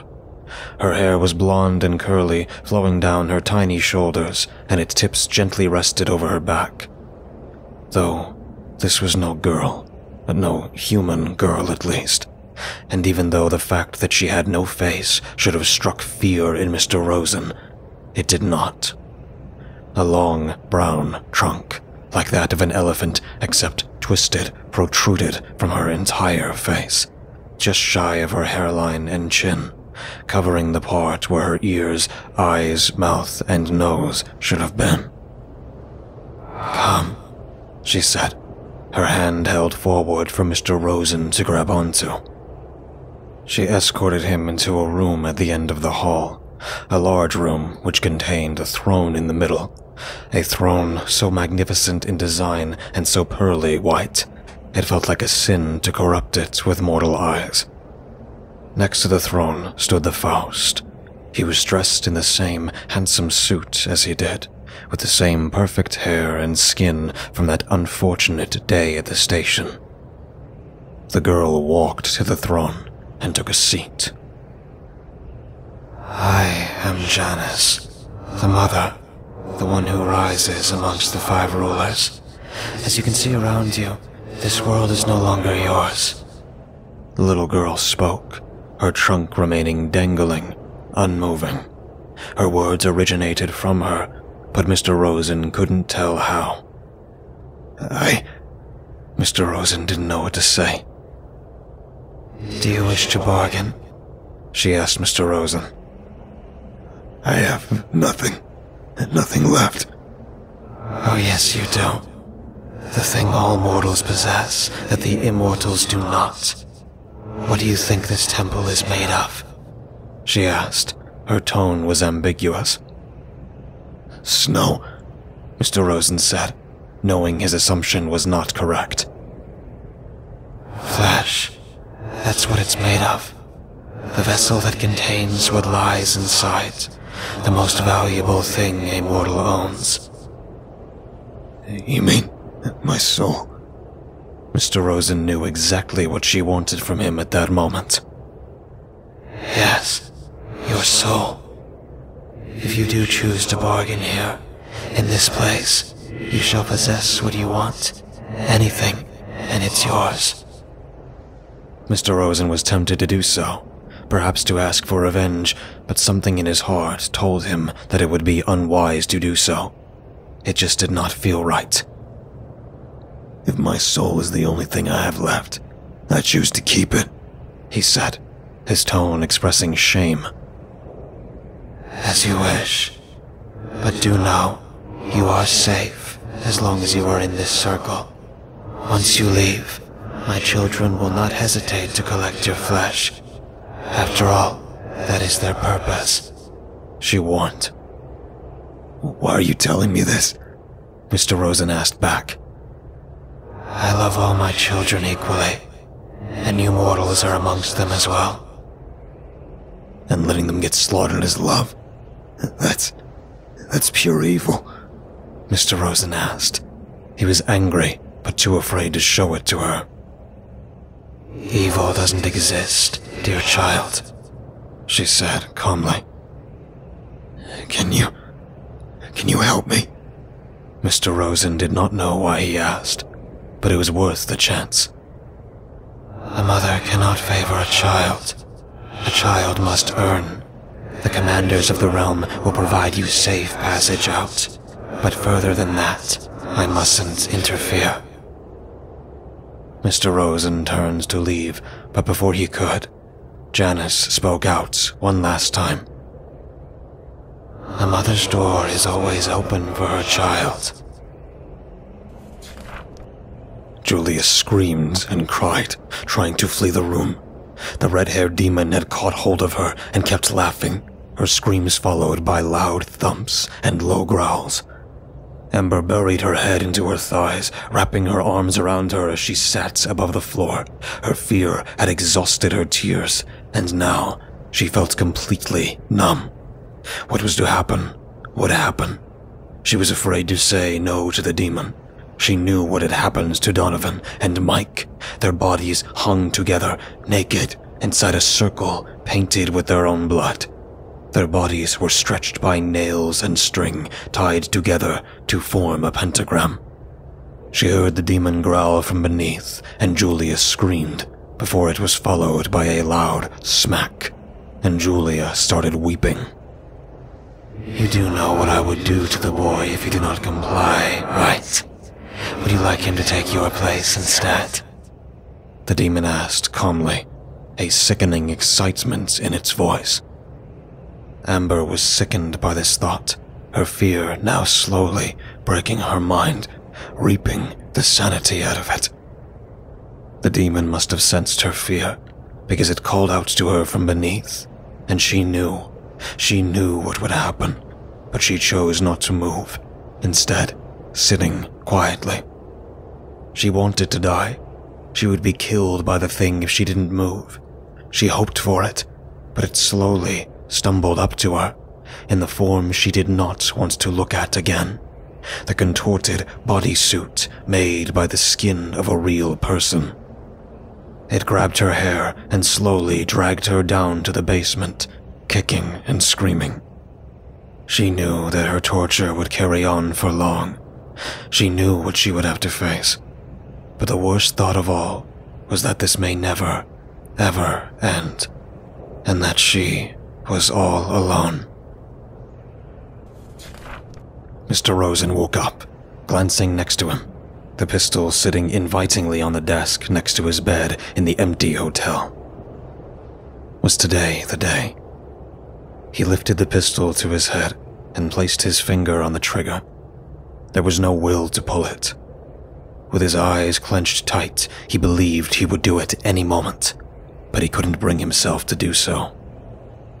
He sat down on the wooden chair of the empty, fancy hotel, his joints hurting. His hair had grown whiter over the month. Even though it hadn't been long, he felt like an old man already. Jack sat down across from him and helped himself to some old bread, serving half of it to Mr. Rosen. Scarlett sat beside him on the floor, her head resting down. Her stomach now had bones protruding from them. She was weak, and so were her unselfish human companions who did feed her her share as well. One of these days, I know I'm gonna do it. I don't know when. I know that I'll wake up someday, and I'll have the will, Mr. Rosen said to Jack, holding a tiny pistol in his hand. Too bad there's only one bullet left. I feel really bad. The scarlet's been getting weaker. I don't know how long we'll have stuff to scavenge. All this cold. Nothing will grow here either, Jack replied, tearing a piece of the dry bread. Yeah. Well, too bad there's just one bullet, Mr. Rosen said, suddenly starting to laugh a little. What's so funny? Jack asked. It'll be the first time I'll actually use a gun, Mr. Rosen said. Oh, Kristen, you weren't here to complete this lesson. Maybe I'll have to teach this one to myself. I don't know what to do anymore, he said again, then pausing to eat his piece, then shedding a tear. Jack kept placing his arm on Mr. Rosen's shoulder. There was some silence for a while before there were some sounds outside. The door was opened. Mr. Rosen stood up, and Jack did too. He gestured to Mr. Rosen to stay put. He needed to see who these people were first, so he walked to the entrance while Mr. Rosen went to hide in the bathroom, pressing his ear to the wall. The door opened. Oh my God, you're human, Jack said with his boorish excitement. Yeah, well, how are you holding up in here? The visitor said. Pretty bad. Well, Jack replied. Nice dog. What's the name? Another voice spoke. She's Scarlet. One of the two visitors bent down to pet Scarlet from what Mr. Rosen could hear. Listen, we've been tracking your movements for a while, and now that we've found you, you gotta come with us. We have a large group a little far from here. We have enough food and supplies to take care of you. You can bring the dog along, said a man who, judging from the voices, stood in front of Jack while his partner petted Scarlet. Mr. Rosen, on hearing this, walked out of the door excitedly. Thanks. He abruptly was cut short by the horror of the realization. These two men wore white robes. Things were still for a moment that felt like eternity, maybe multiple eternities. Mr. Rosen felt his heart jump to his throat, and before he knew it, he had raised his pistol and fired at the man standing ahead of Jack. A crack could be heard in the air as the gun was now vacant of its last bullet, which now resided in the priest's skull, entering through his nose. The other man stood up to attack, but Scarlet bit around his leg, stunning him. He tried to push her off, but she was stubborn, so he pulled out a knife and cut at her left eye, making her lose her grip on him and whimper in pain. Mr. Rosen grabbed onto the man and tried to take control of his knife, which was difficult to do. The man was much stronger than him, so he resided to do what he knew would work, and bit his throat, pulling away and tearing a string. The man tried to grasp his throat and struggled, but fell on the ground instead, his life leaving him. Mr. Rosen felt a sweet release.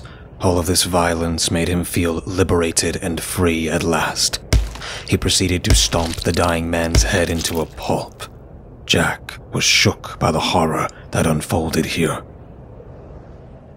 Well, I know what to do now, Mr. Rosen said. The skinned horse ran up to the cathedral, carrying something on its back as it strode forward. Boris had noticed this from a distance and proceeded to stop the horse and unload it. His eyes grew wide in shock as he noticed what it carried. Amber stood beside Julia, holding her hand, her belly swollen, her eyes darkened. She had not been abused as much as poor Julia. Her mind was obviously lost at this point, yet she seemed content today. The naked bodies of the two priests lay on the floor. The demon, amused with this act somewhat, and turning to Boris, smiling, but turned his gaze away when he heard laughing. Julia had been having another laughing fit, this time more insane than usual, laughing louder and louder, You, she said, between laughs. You guys are fucked.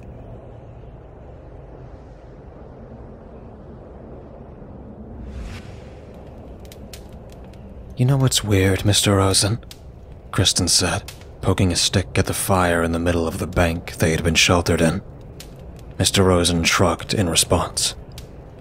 I always thought that the world would end in fire, and not this damn blizzard, Kristen said, her eyes reflecting the red flames. Fire. Maybe it will. The world hadn't ended quite yet. But for now, this fire's the only thing keeping us from freezing to death, Mr. Rosen said with a smile.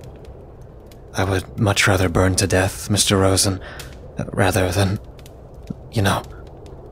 Kristen said, obviously unsettled, thinking about the danger that lurked outside.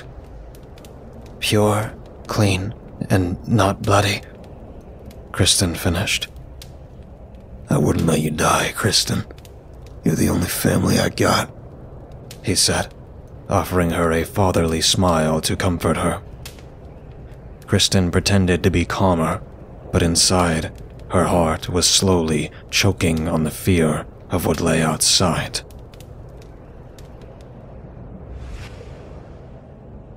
Hello? Yeah, this is Harry. How you doing, Ma? Mr. Rosen held up the remains of the payphone up to his ear, exhaling a mist out of his lungs in the coat, and barely noticing it picking at his face, unprotected by the heavy beard. I just want to say, I'll be coming to visit. I'm sure that heaven won't open its gates for me, but I'll try, Ma. I'll try. With that, Mr. Rosen put the phone down and coughed. Are you ready? A deep and raspier voice asked, standing next to the ice wall of the unholy temple. The man who built it withstood the cold running around him, his eyes blank as ever, standing cross-armed next to his creation while Mr. Rosen put down the remains of the payphone, hanging the line. Yeah, Mr. Rosen said with fiery eyes. I'm ready. The walk back was exhausting, but he didn't have a choice. He, unlike the priestess, did not have one of those skinned animal demons to ride, and not like there was any road that was cleared for him to ride any vehicle. I love you, bro, Jack said, his arms wrapped around Mr. Rosen, who did the same, patting on Jack's back. Be safe, son, Mr. Rosen said, as he let Jack go, leaning down to pet the German shepherd who had now had her ribs pressed against her skin and fur, yet not losing her enthusiasm, and excitedly wagged her tail as Mr. Rosen rubbed her head. There were no goodbyes, but just a subtle nod shared between the two men as they parted ways. This was it. This was either going to be the final chapter of his life, or perhaps the best one yet. This is the only remarkable thing he would ever do. Teaching high school kids would have been what he would have done for the rest of his life, but that is not what the universe had apparently had in mind. By the time the demon was done, Amber had felt nothing. She had resisted its sadistic ways at first, but now all of those had seemed so futile. She knew that it would go on for eternity, even though the idea scared her. But that was the rest of her life. She would wake up, chained up like an animal, endure. And maybe, if the world was in a worser one of its moods, the beating. And then set out to be used by the demon's followers, who, thankfully, just shot her pitying glances and gave her space as she bled and cried herself to exhaustion, and repeat the cycle. She felt particularly bad for Julia. The woman had lost her sanity. Her mind had hid back into her childhood years, feeling unsafe in this world. The place she slept in was warm, yet it reeked of urine and feces. The demon had no remorse and no feelings of disgust. This is what hell was. Nothing could be worse. She had often tried to escape from the chain, but her neck was bound too tight for her to run or pull her way out. She was doomed, unable to even kill herself, for there was no way to do so. Her death would come, for sure, but it would be harsh. At this point, she would rather be burned alive. All that blood she was used to seeing reminded her of the red jam her mother used to make back home. The seeds floating in the coagulated jelly and the sweet aroma seemed to bring her away from this torture, yet the cold chains reined her back in. With that, and the sudden awareness of being barefoot on the cold, hard floor under the basement, she let out another cry, this time pushing her throat to its limits, hoping to cough up blood and die. This is it, Rosen. End of the line for you. Mr. Rosen thought to himself as he reached the cathedral front gate. After all of these months, the gate still made him shudder with fear.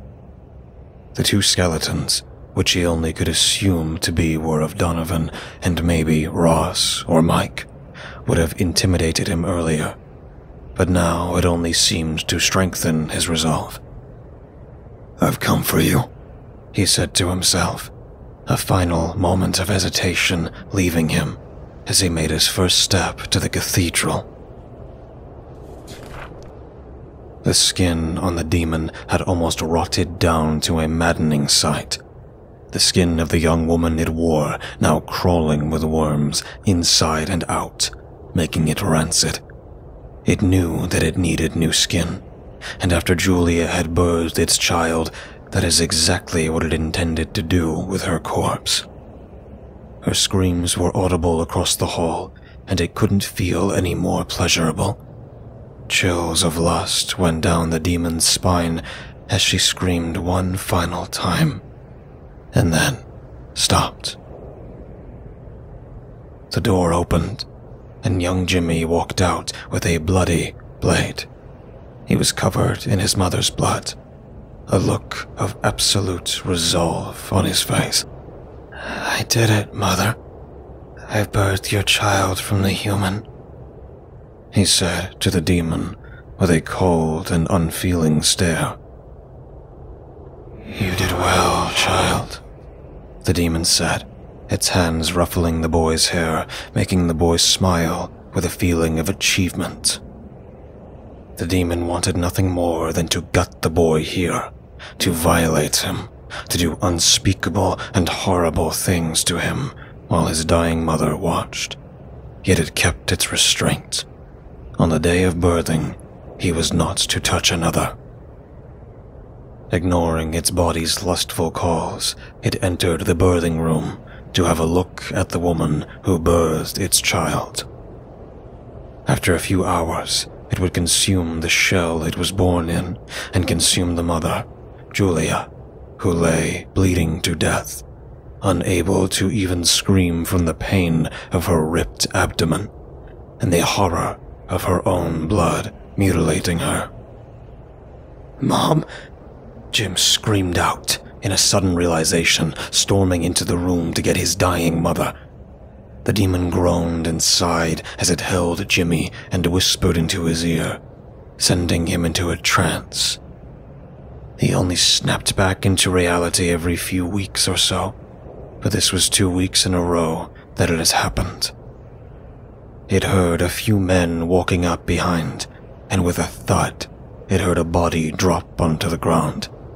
It sniffed the air and smirked. "Rosen, boy, you truly have been maddened, have you not?" It turned back to look at Rosen and then stepped back to extract the child from the mother's open belly, who twitched when it reached in to pick it up. "You're just in time, my infant child." It raised it up in the air and inspected it. "Ah, well, it does have, like you human men. Well, "It is a boy," it said in its deep and mocking voice. The child resembled a human child in all aspects. There was no distinguishable difference between it and a human-born child, other than the complete lack of cries. "I'll leave this one right here," it said, placing it back down into a dying Julia's body. The tall priest picked up Rosen and up by the collar. Let's get this over with, shall we? Rosen spat at the floor.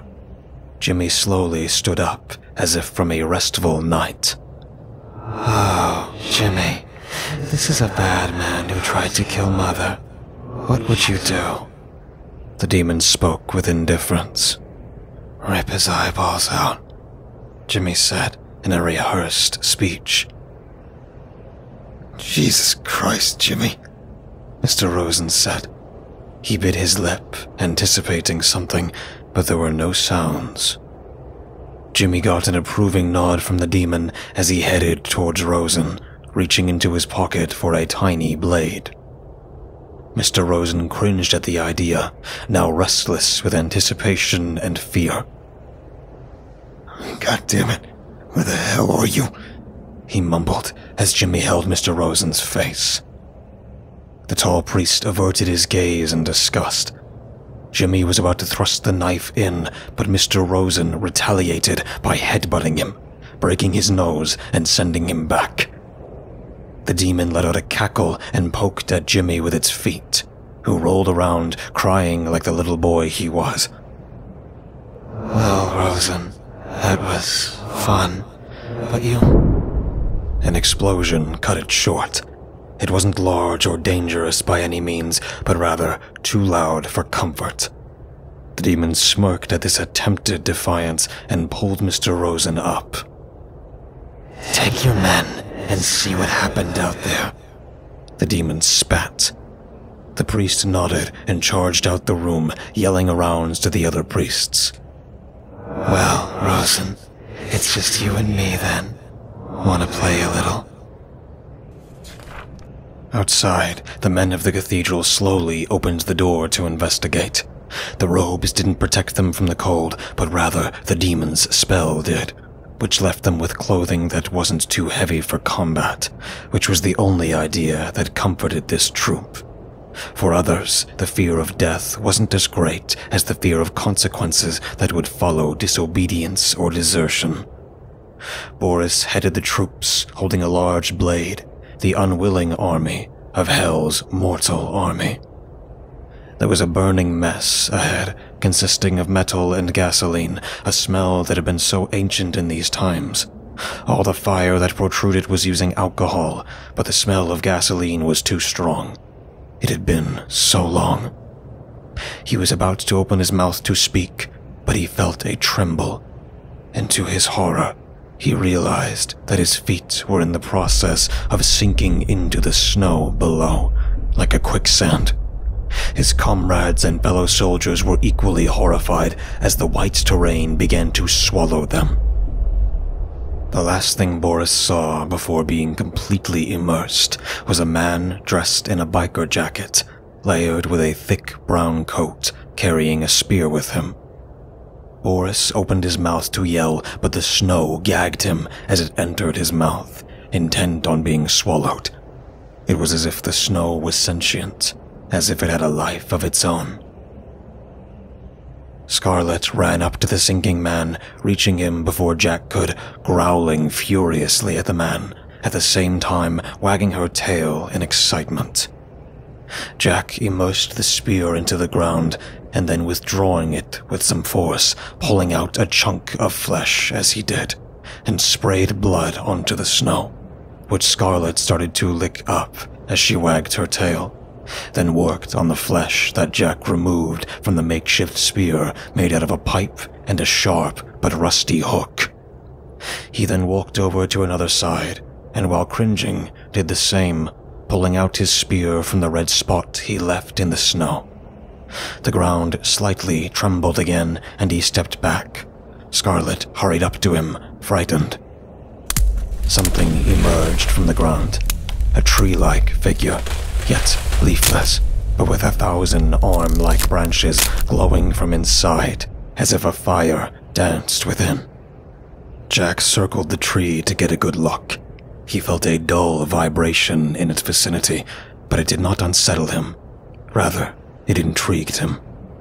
But as interested as he was, he knew he had to step back. Scarlet wouldn't need to be asked to retreat. She was nervous about that tree, and her growls turned into whimpers as she got close to it. A fierce canine, now only a whimpering, shivering little creature who just wanted to hide in her owner's shadow. "Oh shit," Jack said, when he turned around to see what that large mass of bark had attracted. The arrival of the Chatterers was his cue to leave. These Chatterers were not insistent on circling the cathedral like the ones at the Ice Temple. Rather, they were closing in, forming a tight circle formation as they held hands and chattered. Some of them had lost skin on their faces, giving them grotesque, corpse-like features. But unlike corpses, they had a subtle, lifelike quality to them, a certain force that the dead didn't seem to possess. Never mind. Jack had to leave with Scarlet before escape became impossible and the tightening circle of the damned consumed them as well.